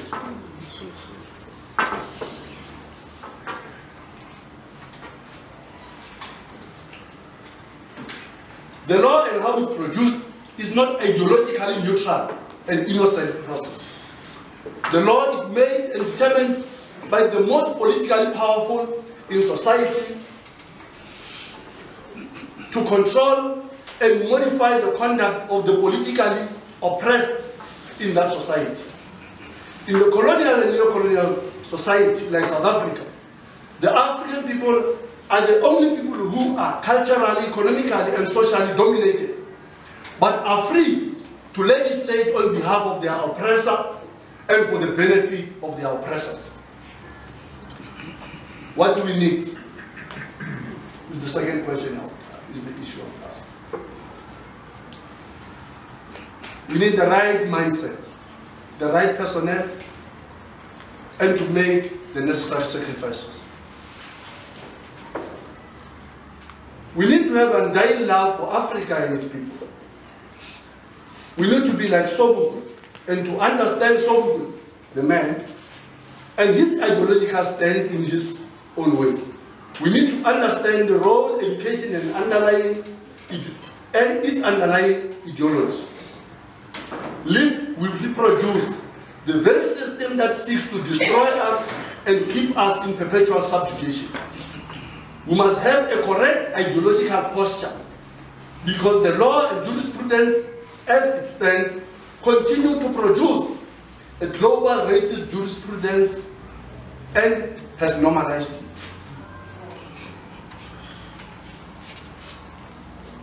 Sobukwe had this to say in 1949, leadership, his first account. In 1949, at the University of Hodge graduation ceremony, I quote, "The cowards are still standing aside and the brave had made a choice. We have made our choice and we have chosen African nationalism because of its deep human significance, because of its inevitability and necessity to world progress. World civilization will not be complete until Africa has made its full contribution. We must fight for freedom to the right to call our soul our own, and we must pay the price." History has taught us that a group in power has never voluntarily relinquished its position. It has always been forced to do so. And we do not expect miracles to happen in Africa. It is necessary for human progress, for Africa to fully develop, and only the African can do so. Close quote. Chair, what does Sobukwe mean? These are the graduation ceremony in 1949. And he's addressing a class of graduates. Now, to understand him, you need to understand him in verbatim, in his own words. And to understand him, you must understand him in context, in terms of who's Sobukwe. Sobukwe is the same man who drafted, with his colleagues in Fort Hare, what became called the 1949 Program of Action, that gave life to the ANC as it died. It was not a coincidental. He had a particular ideological frame of mind. He had no fear of making sacrifices.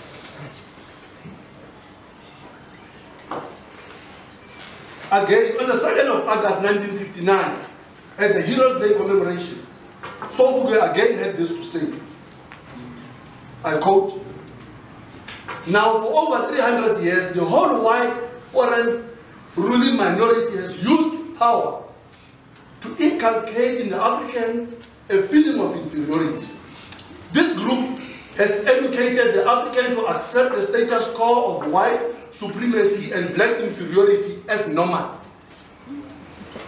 It is our task to exercise this slave mentality and to impart to the African masses the sense of self-reliance which will make them prefer self-government to the good government preferred by the ANC leadership.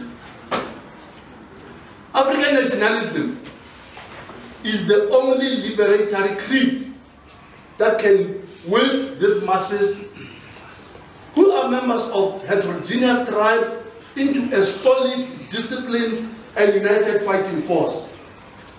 provide them with loyalty higher than that of a tribe, and give them formal expression to their desire to be a nation.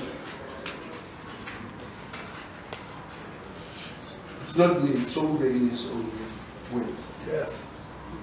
Now the question is, do we live up to his expectations? Can a generation and a group and a class of 2019 graduates at UNISA, College of Law, say they can stand before history and say, we belong to the group of Sobukwe? We stand up as graduates at UNISA to articulate, and we're an embodiment of Sobukwe and his ideas and his sacrifices. Because Sobukwe would have had a good life. He was a graduate, he was a teacher, nobody was forcing him to go into trade unions and fight for the people. He had a cozy job at VETS. Later on, he had a wife and a house in Soweto. But he chose his people. He did not choose all these material things. He chose his people and sacrifice over a good life. What is to be done is the important question. That centers of knowledge production must be Africanized and emptied of their Eurocentric content. Afrocentricity should be at the center of academic scholarly work and led by African people as the people that understand their jurisprudential absence. We need to establish centers of Africanism in our legal system. This is just on the grounds that education is a means of knowledge about ourselves. Therefore, after we have examined ourselves, we radiate ourselves towards and discover peoples and the worlds around us. With Africa at the center of things, not existing as an appendix or a satellite of other countries, things must be seen from an African perspective. Just like capitalism produces its class enemies, being the working class, black academics are produced by the very academics that do not recognize them as academic beings. We must transform the contents of our modules, but not by including a chapter here and there on Ubuntu and constitutionalism.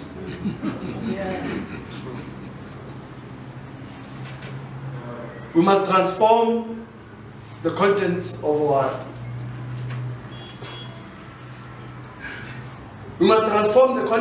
module to reflect the reality of the African people, to reflect our lives, to reflect our experience, to reflect our pain. Because when we are absent in knowledge production, when our pain is absent in the movies we watch, in the books we read, in the novels, and in all aspects of society, we forget who we are, and we lose the compass for the journey ahead. Before I close, Chair, I want to take this opportunity to address one important issue of the law and why it's necessary to be Afrocentric, and why Sobukwe and his peers were unapologetically Afrocentric. At the moment, we're discussing in our country a legal concept called expropriation without compensation. And I want to debunk it. Firstly, when you expropriate, you acknowledge the legal title of the whole. And in Roman law, there's a concept that a thief can never transfer title because he has never acquired ownership. To transfer title, you must have been an owner. At any given time in our society and in our law, the African people have never said our land has been lost to the foreign dominator or the settler colonizers. Even when the law was in the hands of the settler colonizers and the dispossessors, the African people said, that remains our land, and we shall fight and perish until our title has been restored. We have never abandoned the right to call our land ours. And why is it important for us to use legal concepts that are correct? It's because when you expropriate, then you say the minority settler dispossessors had legal title. And you must say, no, a thief cannot transfer title because it's never acquired one. It's in a simple module, Roman Dutch Law 101, which is not indigenous law. It is in UNISA's module, Roman 101. And why is it that we cannot apply it? We are told otherwise. 2 is to make a metaphor that an example which was made to understand the land issue in the legal process. It's an example which was made to me years ago, before I became a member of the case. So you see, when a man comes into your house, beats you up, evicts you, and puts you on the garden and he converts with his employees. You are his employee on the facade. But you continue to remind him, so that beautiful house is mine. Yes. When he puts in the new tiles and puts in new electricities and all this nice, and you continue to remind him, that house is mine. When you pass away, and he passes away, and your kids reminds his kids that that house belongs to our father. Yes. There's no title that passes, because the thief continues to know that this house is not his. He continues to be reminded. The dispossessed continue to hold a view that they have not lost a right to that. Now, Section 25 of the South African Constitution does something worse. It legalizes land dispossession. Now, that is when the law is legislated by the powerful. You legislate for the rich and you legislate for the minority, at total detriment to the dispossessed and the African people. I think Chair gave many things. The second last one, as I leave the podium, is the Slayman Commission, and I think young people must go and read its recommendation. It does not identify any other organization as the greatest threat to apartheid and settler colonialism. It first identifies Sobukwe and his organization, because Sobukwe belonged to an organization. Now you cannot embrace Sobukwe and his idea and love them and negate the love for the sheep Sobukwe stood for. Reject his ideological standing. You put a t-shirt of Sobukwe, you quote Sobukwe, but you do not go to the logical conclusion of that process. Thank you.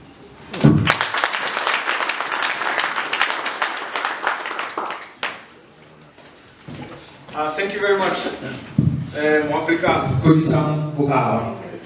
Remember, colleagues, I talked to you about the power vested in me by the College of Law, University of South Africa at this present moment.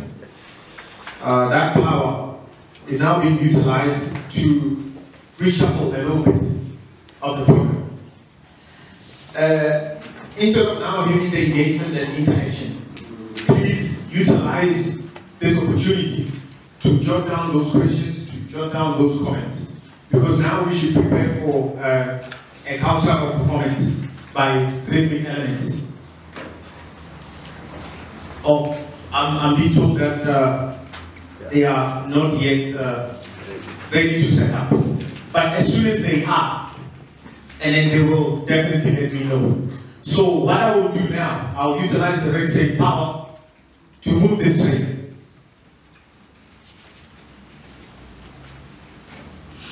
No, they're not yet ready to set up, but as soon as they are, so what we will do, we will take a little bit of a few minutes to have just a brief engagement, just briefly, So as soon as they are ready, and then I'll give them the podium to render a cultural performance. So now, panelists and fellow colleagues, I'll open the floor for the comments and questions. And then I'll be happy to run around with the mic because we only have one mic. Thank you very much. Okay, I note 3 hands. I note 3 hands. You are the 4th one.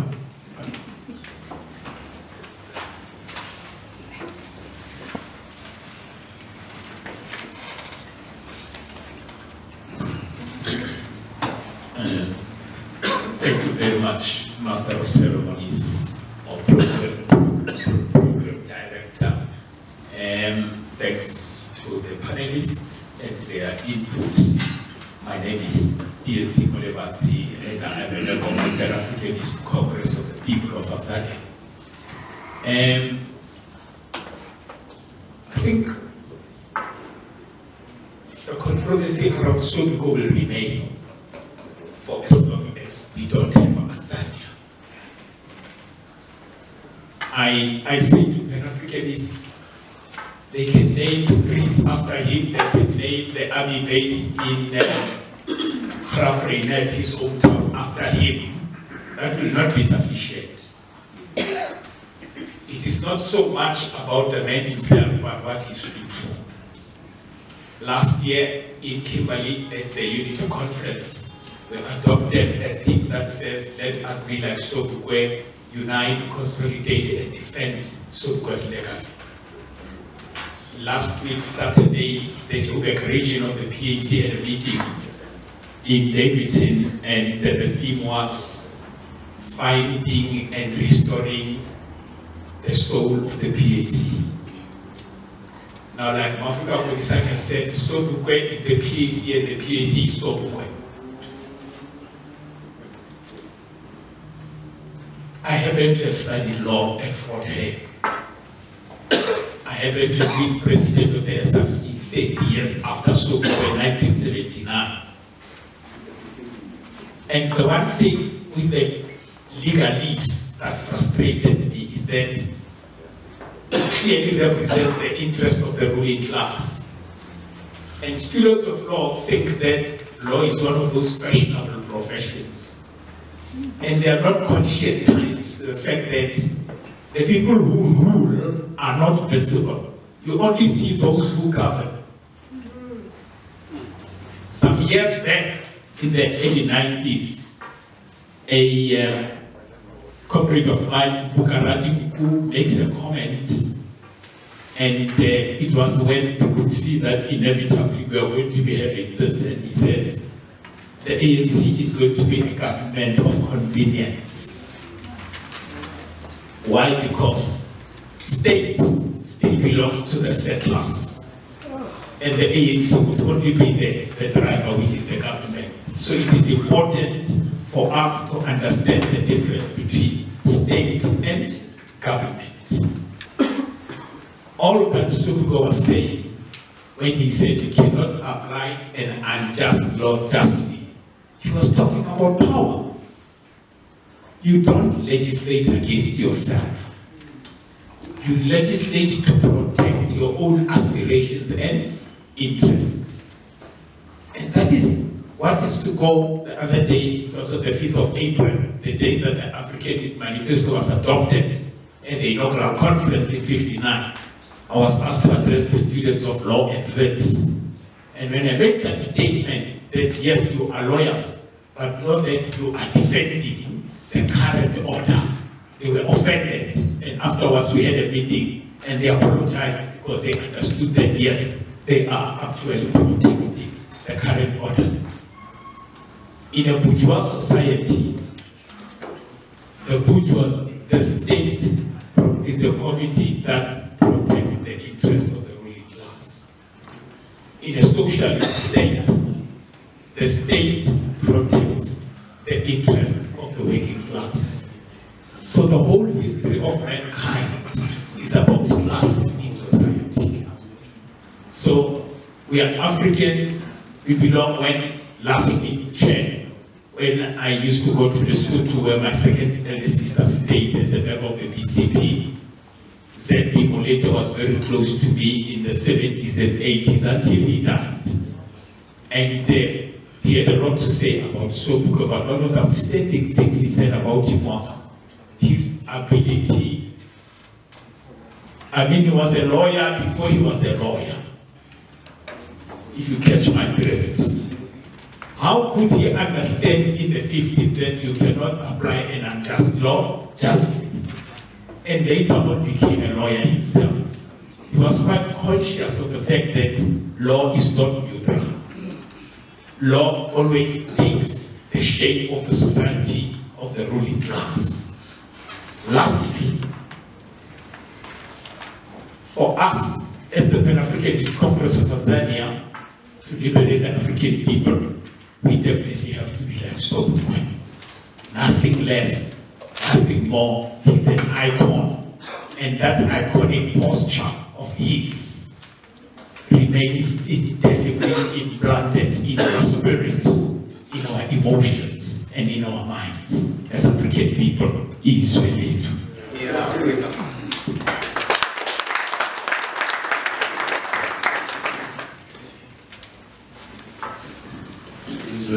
Is it so? Yeah, I think Africa today we have different versions, and I think on the very different versions, I think Kodisang was unbeatable. And I'm a little bit worried about the actual character that we have within the country. To say people who have got more information about Kodisang and the Pan-Africanists are busy dying, and nobody recognizes them. And then when you come back, I grew up in Alex as a young man, and I was influenced by these characters. And around 1969, I attached myself to the beliefs of the Pan-African scholars of that. And since then, people said, but you're so small, so young, but you hate whites. And he said, if you said ahead of me to say, whites came as individuals coming from somewhere, what made them leave their own continent or their own countries? What is the interest thereof? And the old man said, yes, they left the country because there are mineral resources within the continent, and they want to utilize them because certain minerals are not utilized to the latter. But then my quote, and referring back to the ancient Africa, remember that I'm going to go back to the Bible, so the question as well. When Jacob left his own terrain coming to Africa, it was as a result of drought, and he had no alternative to get an amendment. So when he arrived, he had all his sons. Remember, they never had wives. So where did they, who did they marry? And how did they call themselves even today? They are Israelites. Having married foreign people, are they poor enough? That's the question that I asked. And one of the actual persons who in fact were confined to a church, and he loved the church so much that he even integrated himself to say, we have to draw the Bible what it teaches us. And I said, even in the Bible, there are wrongs that are so big, and they label us as Africans, because we all know that Jesus was white. And we have never asked, why is he white? What's the reason for whiteness thereof as well? Now, I think Mo-Afrika Kodisang, I would like to applaud you because I think as a personal member, you have made tremendous strides in the faculty of law. It's not everybody who can do what you have done and unpacked it the way you have unpacked it. So I do not have any other thing that I can say except that let's expand the Pan-Africanism wherever we are. Let's be like Sobukwe. Sobukwe was a selfless person, and he would talk to anybody at any corner, at any time. So with us, because we have degrees to him, we see like people that we want to speak to.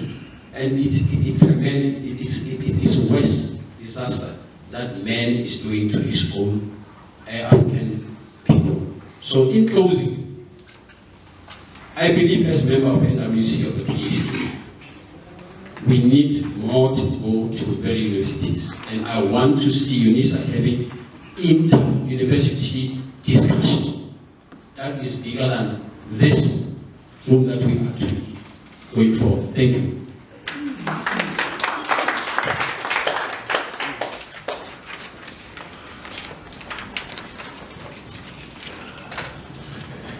Izweletu Keleboha Kila Bahema Chulu Yahuka Nyana Chulu Hornale, the giants in our midst here. Baba is this morning. But I have a few concerns here that I would like to raise. The teachings of Robert Sobukwe represent hope for the African majority. These teachings represent hope for the dispossessed, the oppressed, and the poor. But here's my dynamic, here's my worry, here's my concern. How do we reach out to our people to make sure that this message reaches them and touches their hearts and their minds? Ndademo, you visited Kodisang in 1995. And you were housed 400 holy. And I was a branch secretary of Kodisang at that given time, when the chairperson was Thando Sipuye. We have covered that area prior to the elections of 1994. We did everything that we could. We went to all the colleges there, the university, the villages and the townships. We battled to reach our people. We battled to win the souls and the hearts and the minds of our people. We're doing the same right here in Pretoria. Then we thought there was this concept of Mandela Mania, and that is why we fared as badly as we did. But we later on discovered that the IEC was actually the machinery of the African National Congress. And that still has that cannot be left unchallenged as well. It is still continuing even today. What is it that we are going to do as the PAC to go out doing some hard work out there, but to make sure that we protect the gains that we have made in the streets and in the hills and valleys of our country? The other concern is how do we harness the spirit of Sobukwe to strengthen unity and do away with factionalism and divisions within this S1 movement, because that sets us back by 100 years.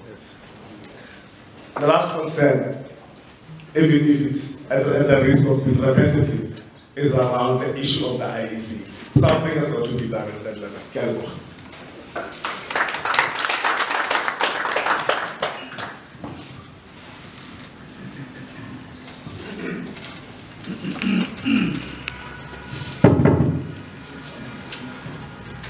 Good day, all the people in the conference.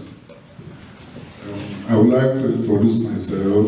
My name is Mr. Manuel Aneke. It pains me to identify myself as a Nigerian, but I have no choice than to do that for now. I am not a proud Nigerian, nor do I like what is called South Africa or Zimbabwe, because these are not African countries. They are all imperialist institutions in Africa. We can go on and speak about Robert Sobukwe or Kwame Nkrumah or somebody like Steve Biko and all those who made sacrifices for our liberation. But we are the people withholding our success in regard to issues pertaining Pan-Africanism, because we are so much interested in identifying ourselves with the colonial institutions called South Africa or Nigeria, instead of seeing ourselves as a black people that are taken from one destiny and are bound to the same continuity. It pains me a lot that whenever issues about the black people are raised, our people pay little attention. The reason is not their fault. The reason is because time and circumstances has put black people into slumber. Our people are sleeping. There is nothing we can do that is going to work for the black people except we first and foremost engage in the process of awakening the mind and consciousness of our people in line with the dictates of the philosophies of Honorable Steve Biko. If we continue to identify ourselves with our so-called nationalities, all matters pertaining the emancipation of the black people is not going to work until we remove our mind and understand that the life and history of a people is the same like the life and history of a baby. Once a baby is born, it must grow. Our life as black people has grown beyond ethnicity and nationalism. Our modern age should be speaking of continentalism. Those people who want to distract us will be so quick to call it racism.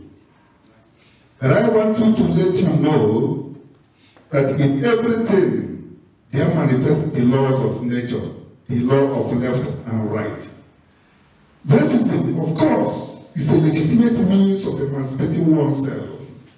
There is offensive racism on one side, and there is defensive racism on the other. I believe we should engage in defensive racism because it is in our right to defend ourselves. But we are not doing enough. Look here, maybe I'm the only person that is not a South African here. I can guess that. Is that proper? How many Nigerians do you have in South Africa? How many Tanzanians? And how many of them are here? How many of them know that something is being spoken about Sobukwe? Because you believe Robert Sobukwe is a South African. He's not a South African. Yes. He's a black man. So, to cut things short, we are engaging. I want you to know that in the cycle of the evolution of humanity, there are legitimacy. The current state of African nations are no longer legitimate because they can no longer defend the interests of their people. So, to make things short, so that we can continue in our conference, we are having an organization that is called the People's Movement for African Unity. We've been organizing that, and it's divinely inspired. And we've come to a point where we are preparing to have a conference where we will invite the relevant African ambassadors in South Africa and some political movements like BAC or ANC. This time we don't need discrimination based on ideologies. If there is a difference between Tabeloki and the Jacob Zuma, they should keep that to their personal ego. We're talking about the black race now. So please, I would consult with the PAC members to see if I can get your legitimate contact details. We will be writing to you. The Africa today does no longer need negotiation. We don't need law. If our forefathers were respecting the laws of apartheid, I couldn't have been here. If our forefathers come and were respecting the imperialist laws during their time, I couldn't have been here. We don't need to work according to the laws of South Africa. We need our freedom and unity.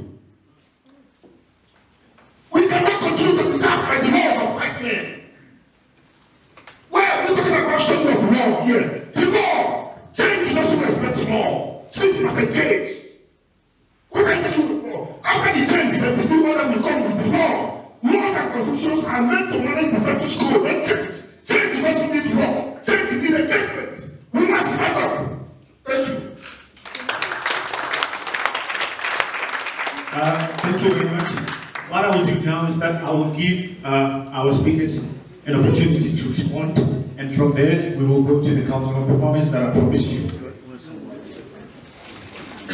Thank you very much. You know, one of the things you would have noticed that I keep on looking at the watch because discipline is very important for revolutionaries.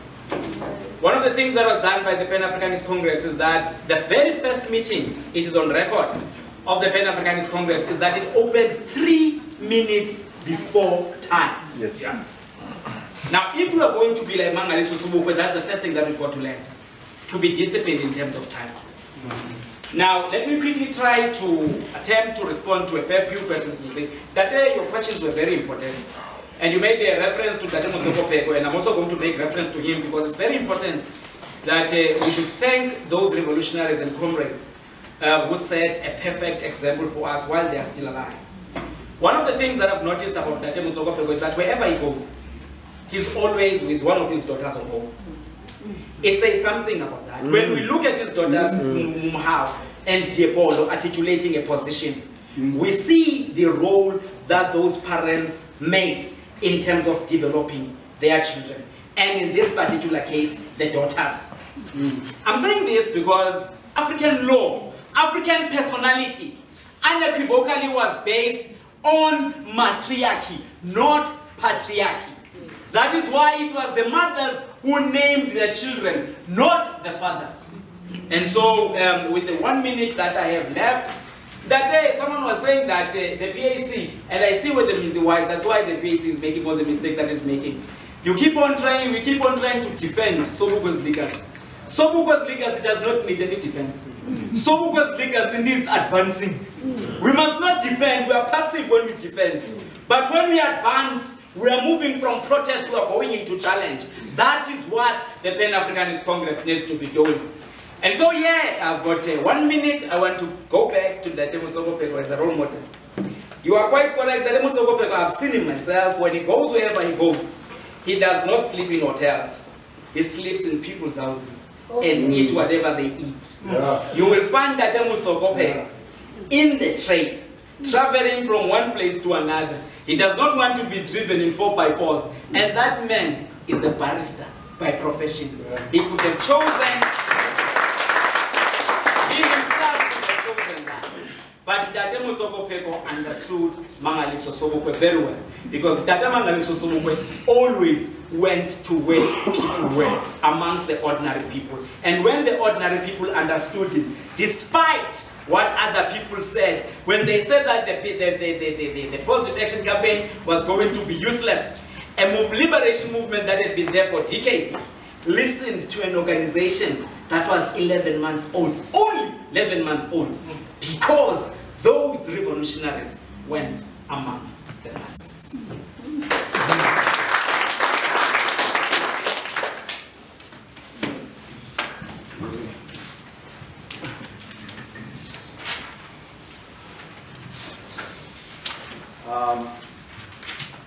Israel too? Yeah. Africa? Israel. Just, I think, from me, I want to take from what Nkulua has just said, the centrality and the importance of Abantu Abangomama, women.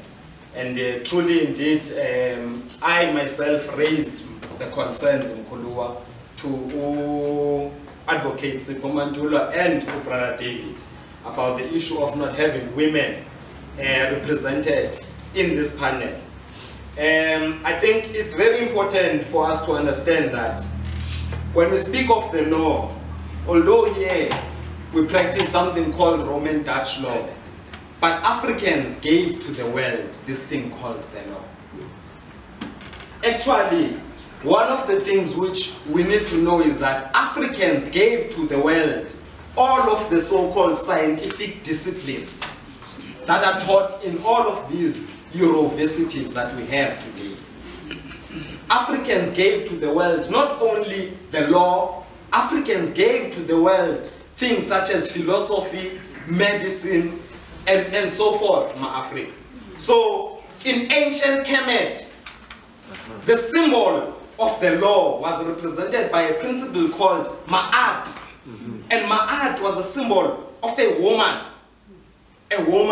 kneeling down with her wings spread out, carrying a feather, you see in Mo-Afrika. And in ancient Kemet, the symbols of the law, you had Ma'at, you went before Ma'at to be tested whether you would reach in the afterlife, whether you were worthy to reach the afterlife. You were put before the scales, the balancing scales of justice, truth, righteousness, reciprocity, and so forth, Mo-Afrika.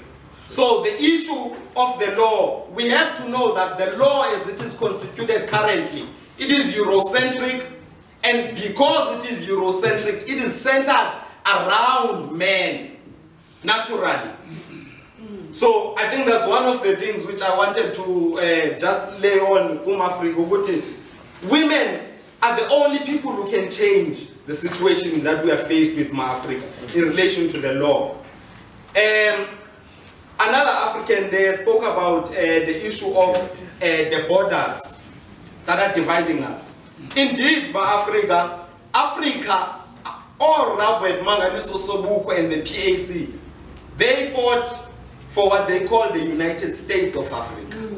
And so it is a tragedy to see today how Africans, even including us, the most progressive Africans, continue to embrace these neo-colonial identities of Nigeria, Zimbabwe, and so forth. And we are so proud of these nationalities and these citizenships that we do not acknowledge that we are Africans before anything else.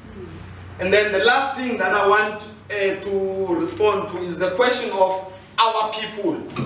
When we go out and speak to our people, the people don't respond to us because we do not speak the language of the people. We are disassociated from the people. We no longer speak a language that resonates with the spirit and the mind of African people. Ibiteti went on earlier by someone else who said that we are so puffed up with our academia, our philosophies, our ideologies, such that we speak past the African people, past the African masses, not to them, not to their hearts and to their souls. This is it.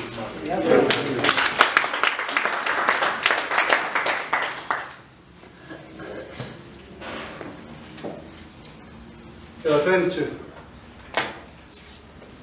You see, when you are dealing with people who are part of a federation of tribes, you experience a challenge. Because before they are any other thing, they are a tribe.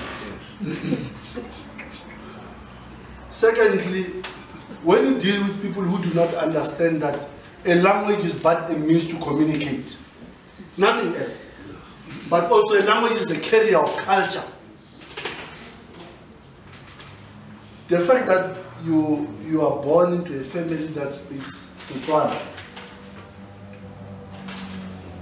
necessarily does not make you a Motswana. Because I might have been born in any other family that spoke isiZulu, but my parents, and I would have grown there without knowing my parents and met them at 50. What am I? What does not change about me is that I'm an African. The language, yes. The language is just a means to communicate. If you read the history of Bafokeng, you would see how the Bafokeng were divided simply because their king or chief decided to marry a Khoi wife. It divided them.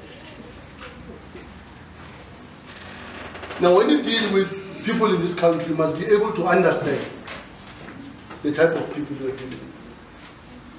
You deal with the type of people that have embraced the colonial setup and the colonial mindset and they make it their own.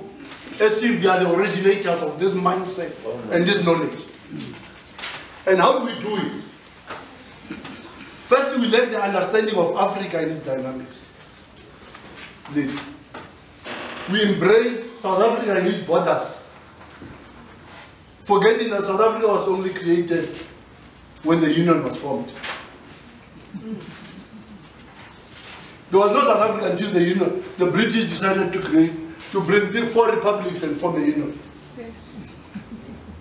There were no African countries until the Berlin Conference, where African nations gathered without the African people and parceled Africa amongst themselves and decided, you will take this part, I will take this part. And what then happens in the psyche of the African people? They have embraced that petitioning of Africa as if they are the ones that have petitioned it, and reject anything that seeks to say they must unite. I like making an example. If you go to Mo-Afrika and Dinokana, and in Limpopo, you get a single village that's in both South Africa and Botswana. Yes.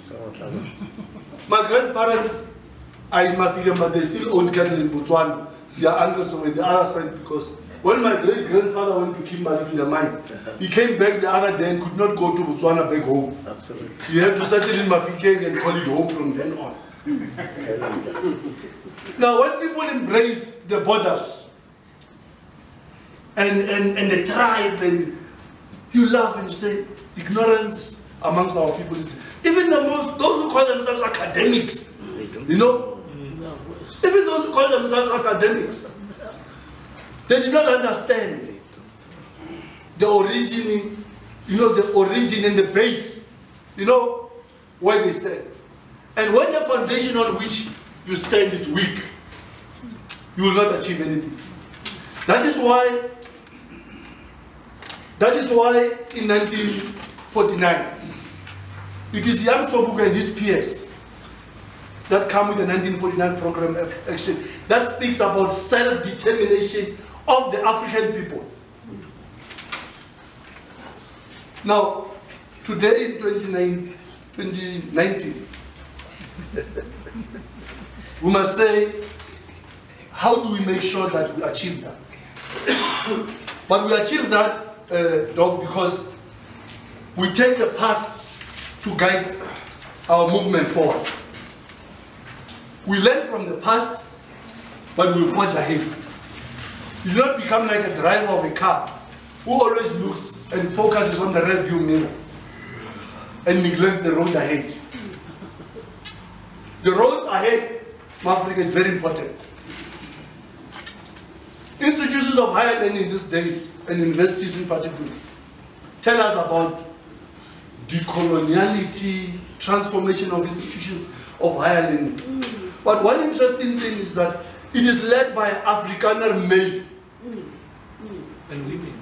And the African people and black academics are absent.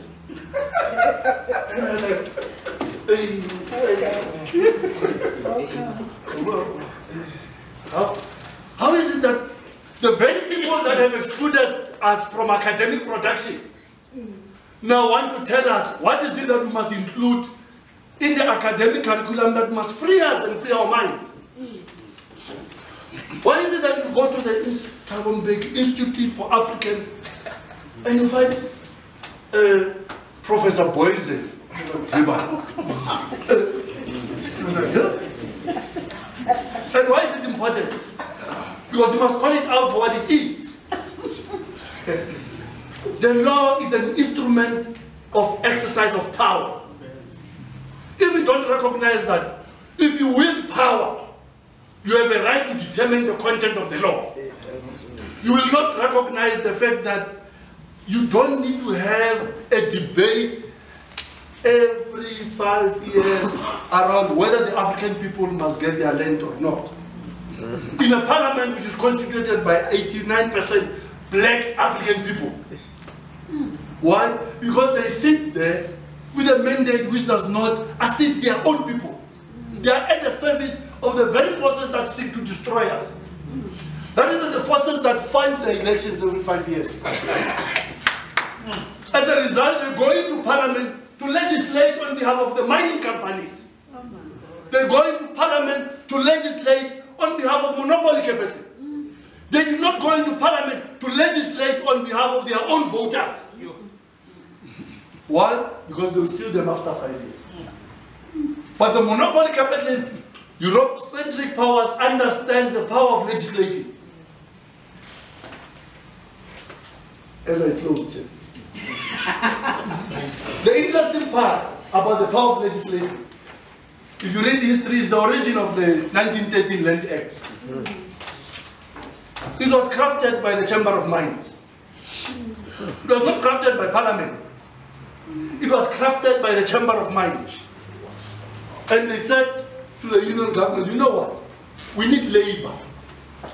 And for as long as you allow the African people to farm for themselves or for their own benefit, they will not agree to come and work in the mines. What do? Let's dispossess them of the land. Let's make them dependent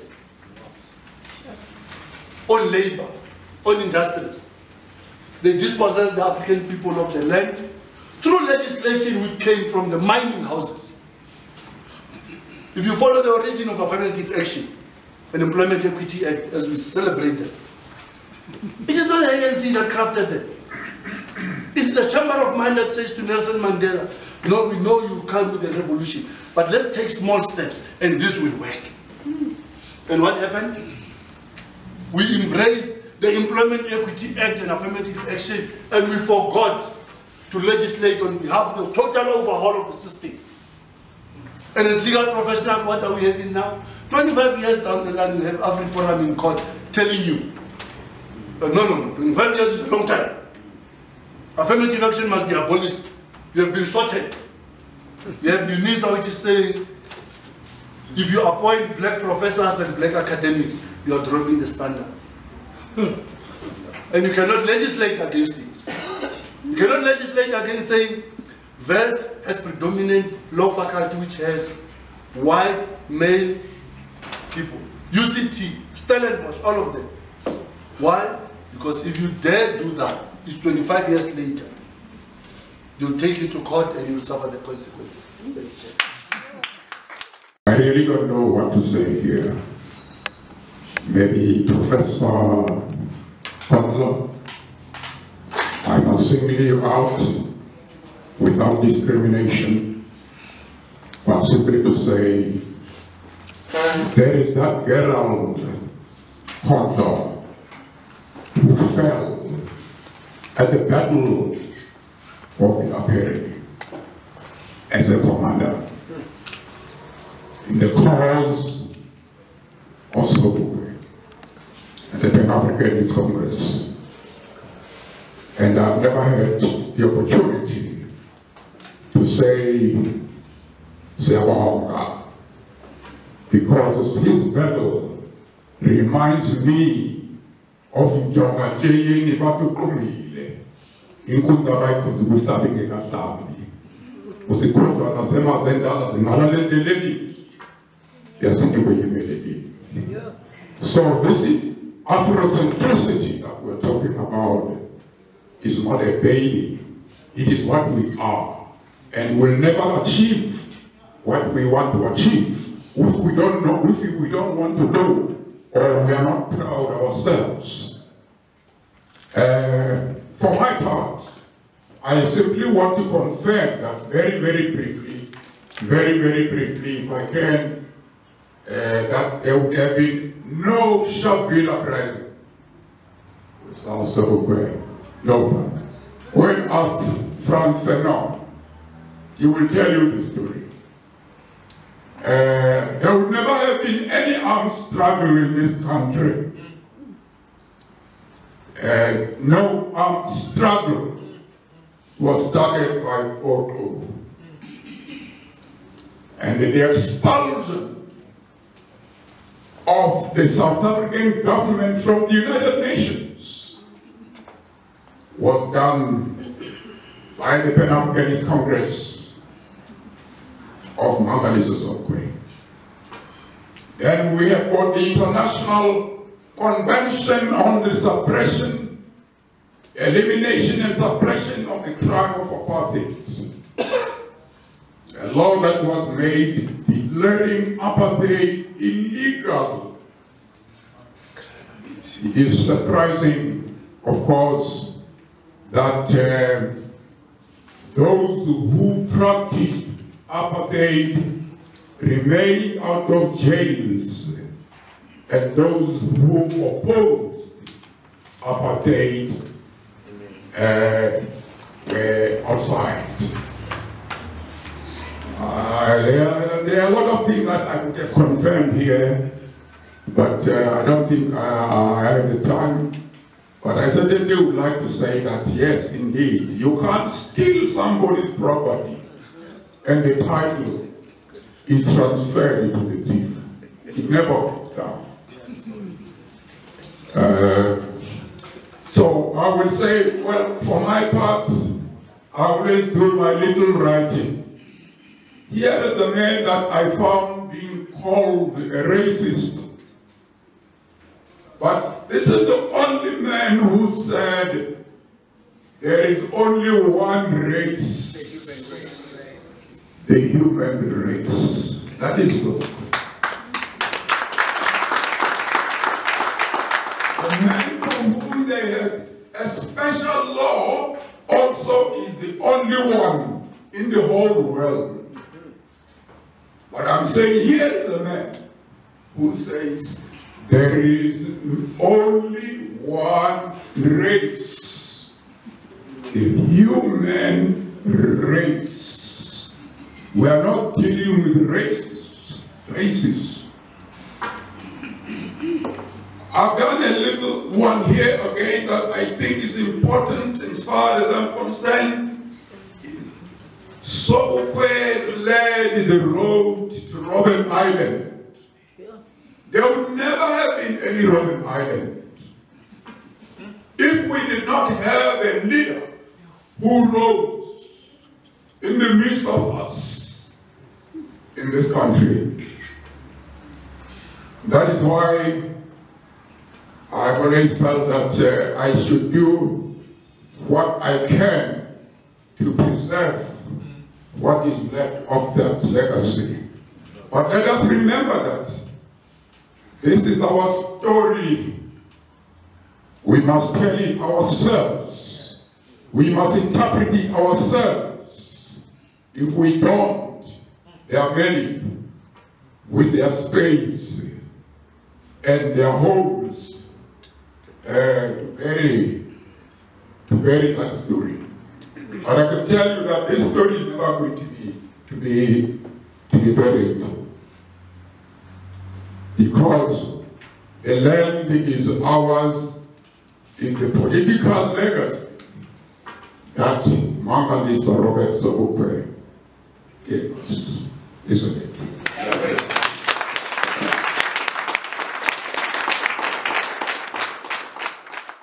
Call on the senior researcher of the Institute for Dispute Resolution in Africa, Dr. Mlambo, to come and give summary explanation.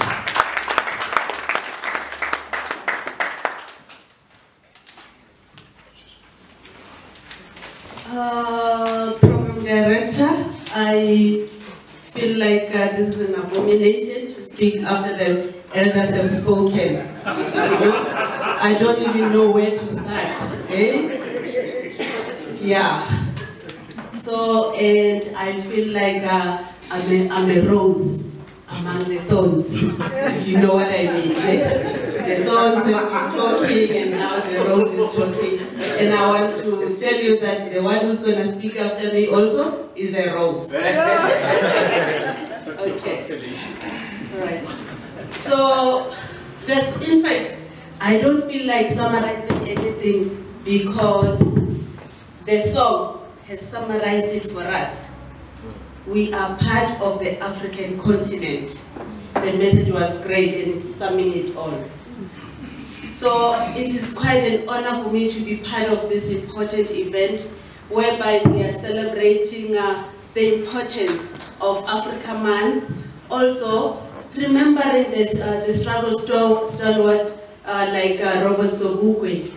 Robert Sobukwe deserves to be celebrated, Mo-Afrika. He contributed to the liberation of our people.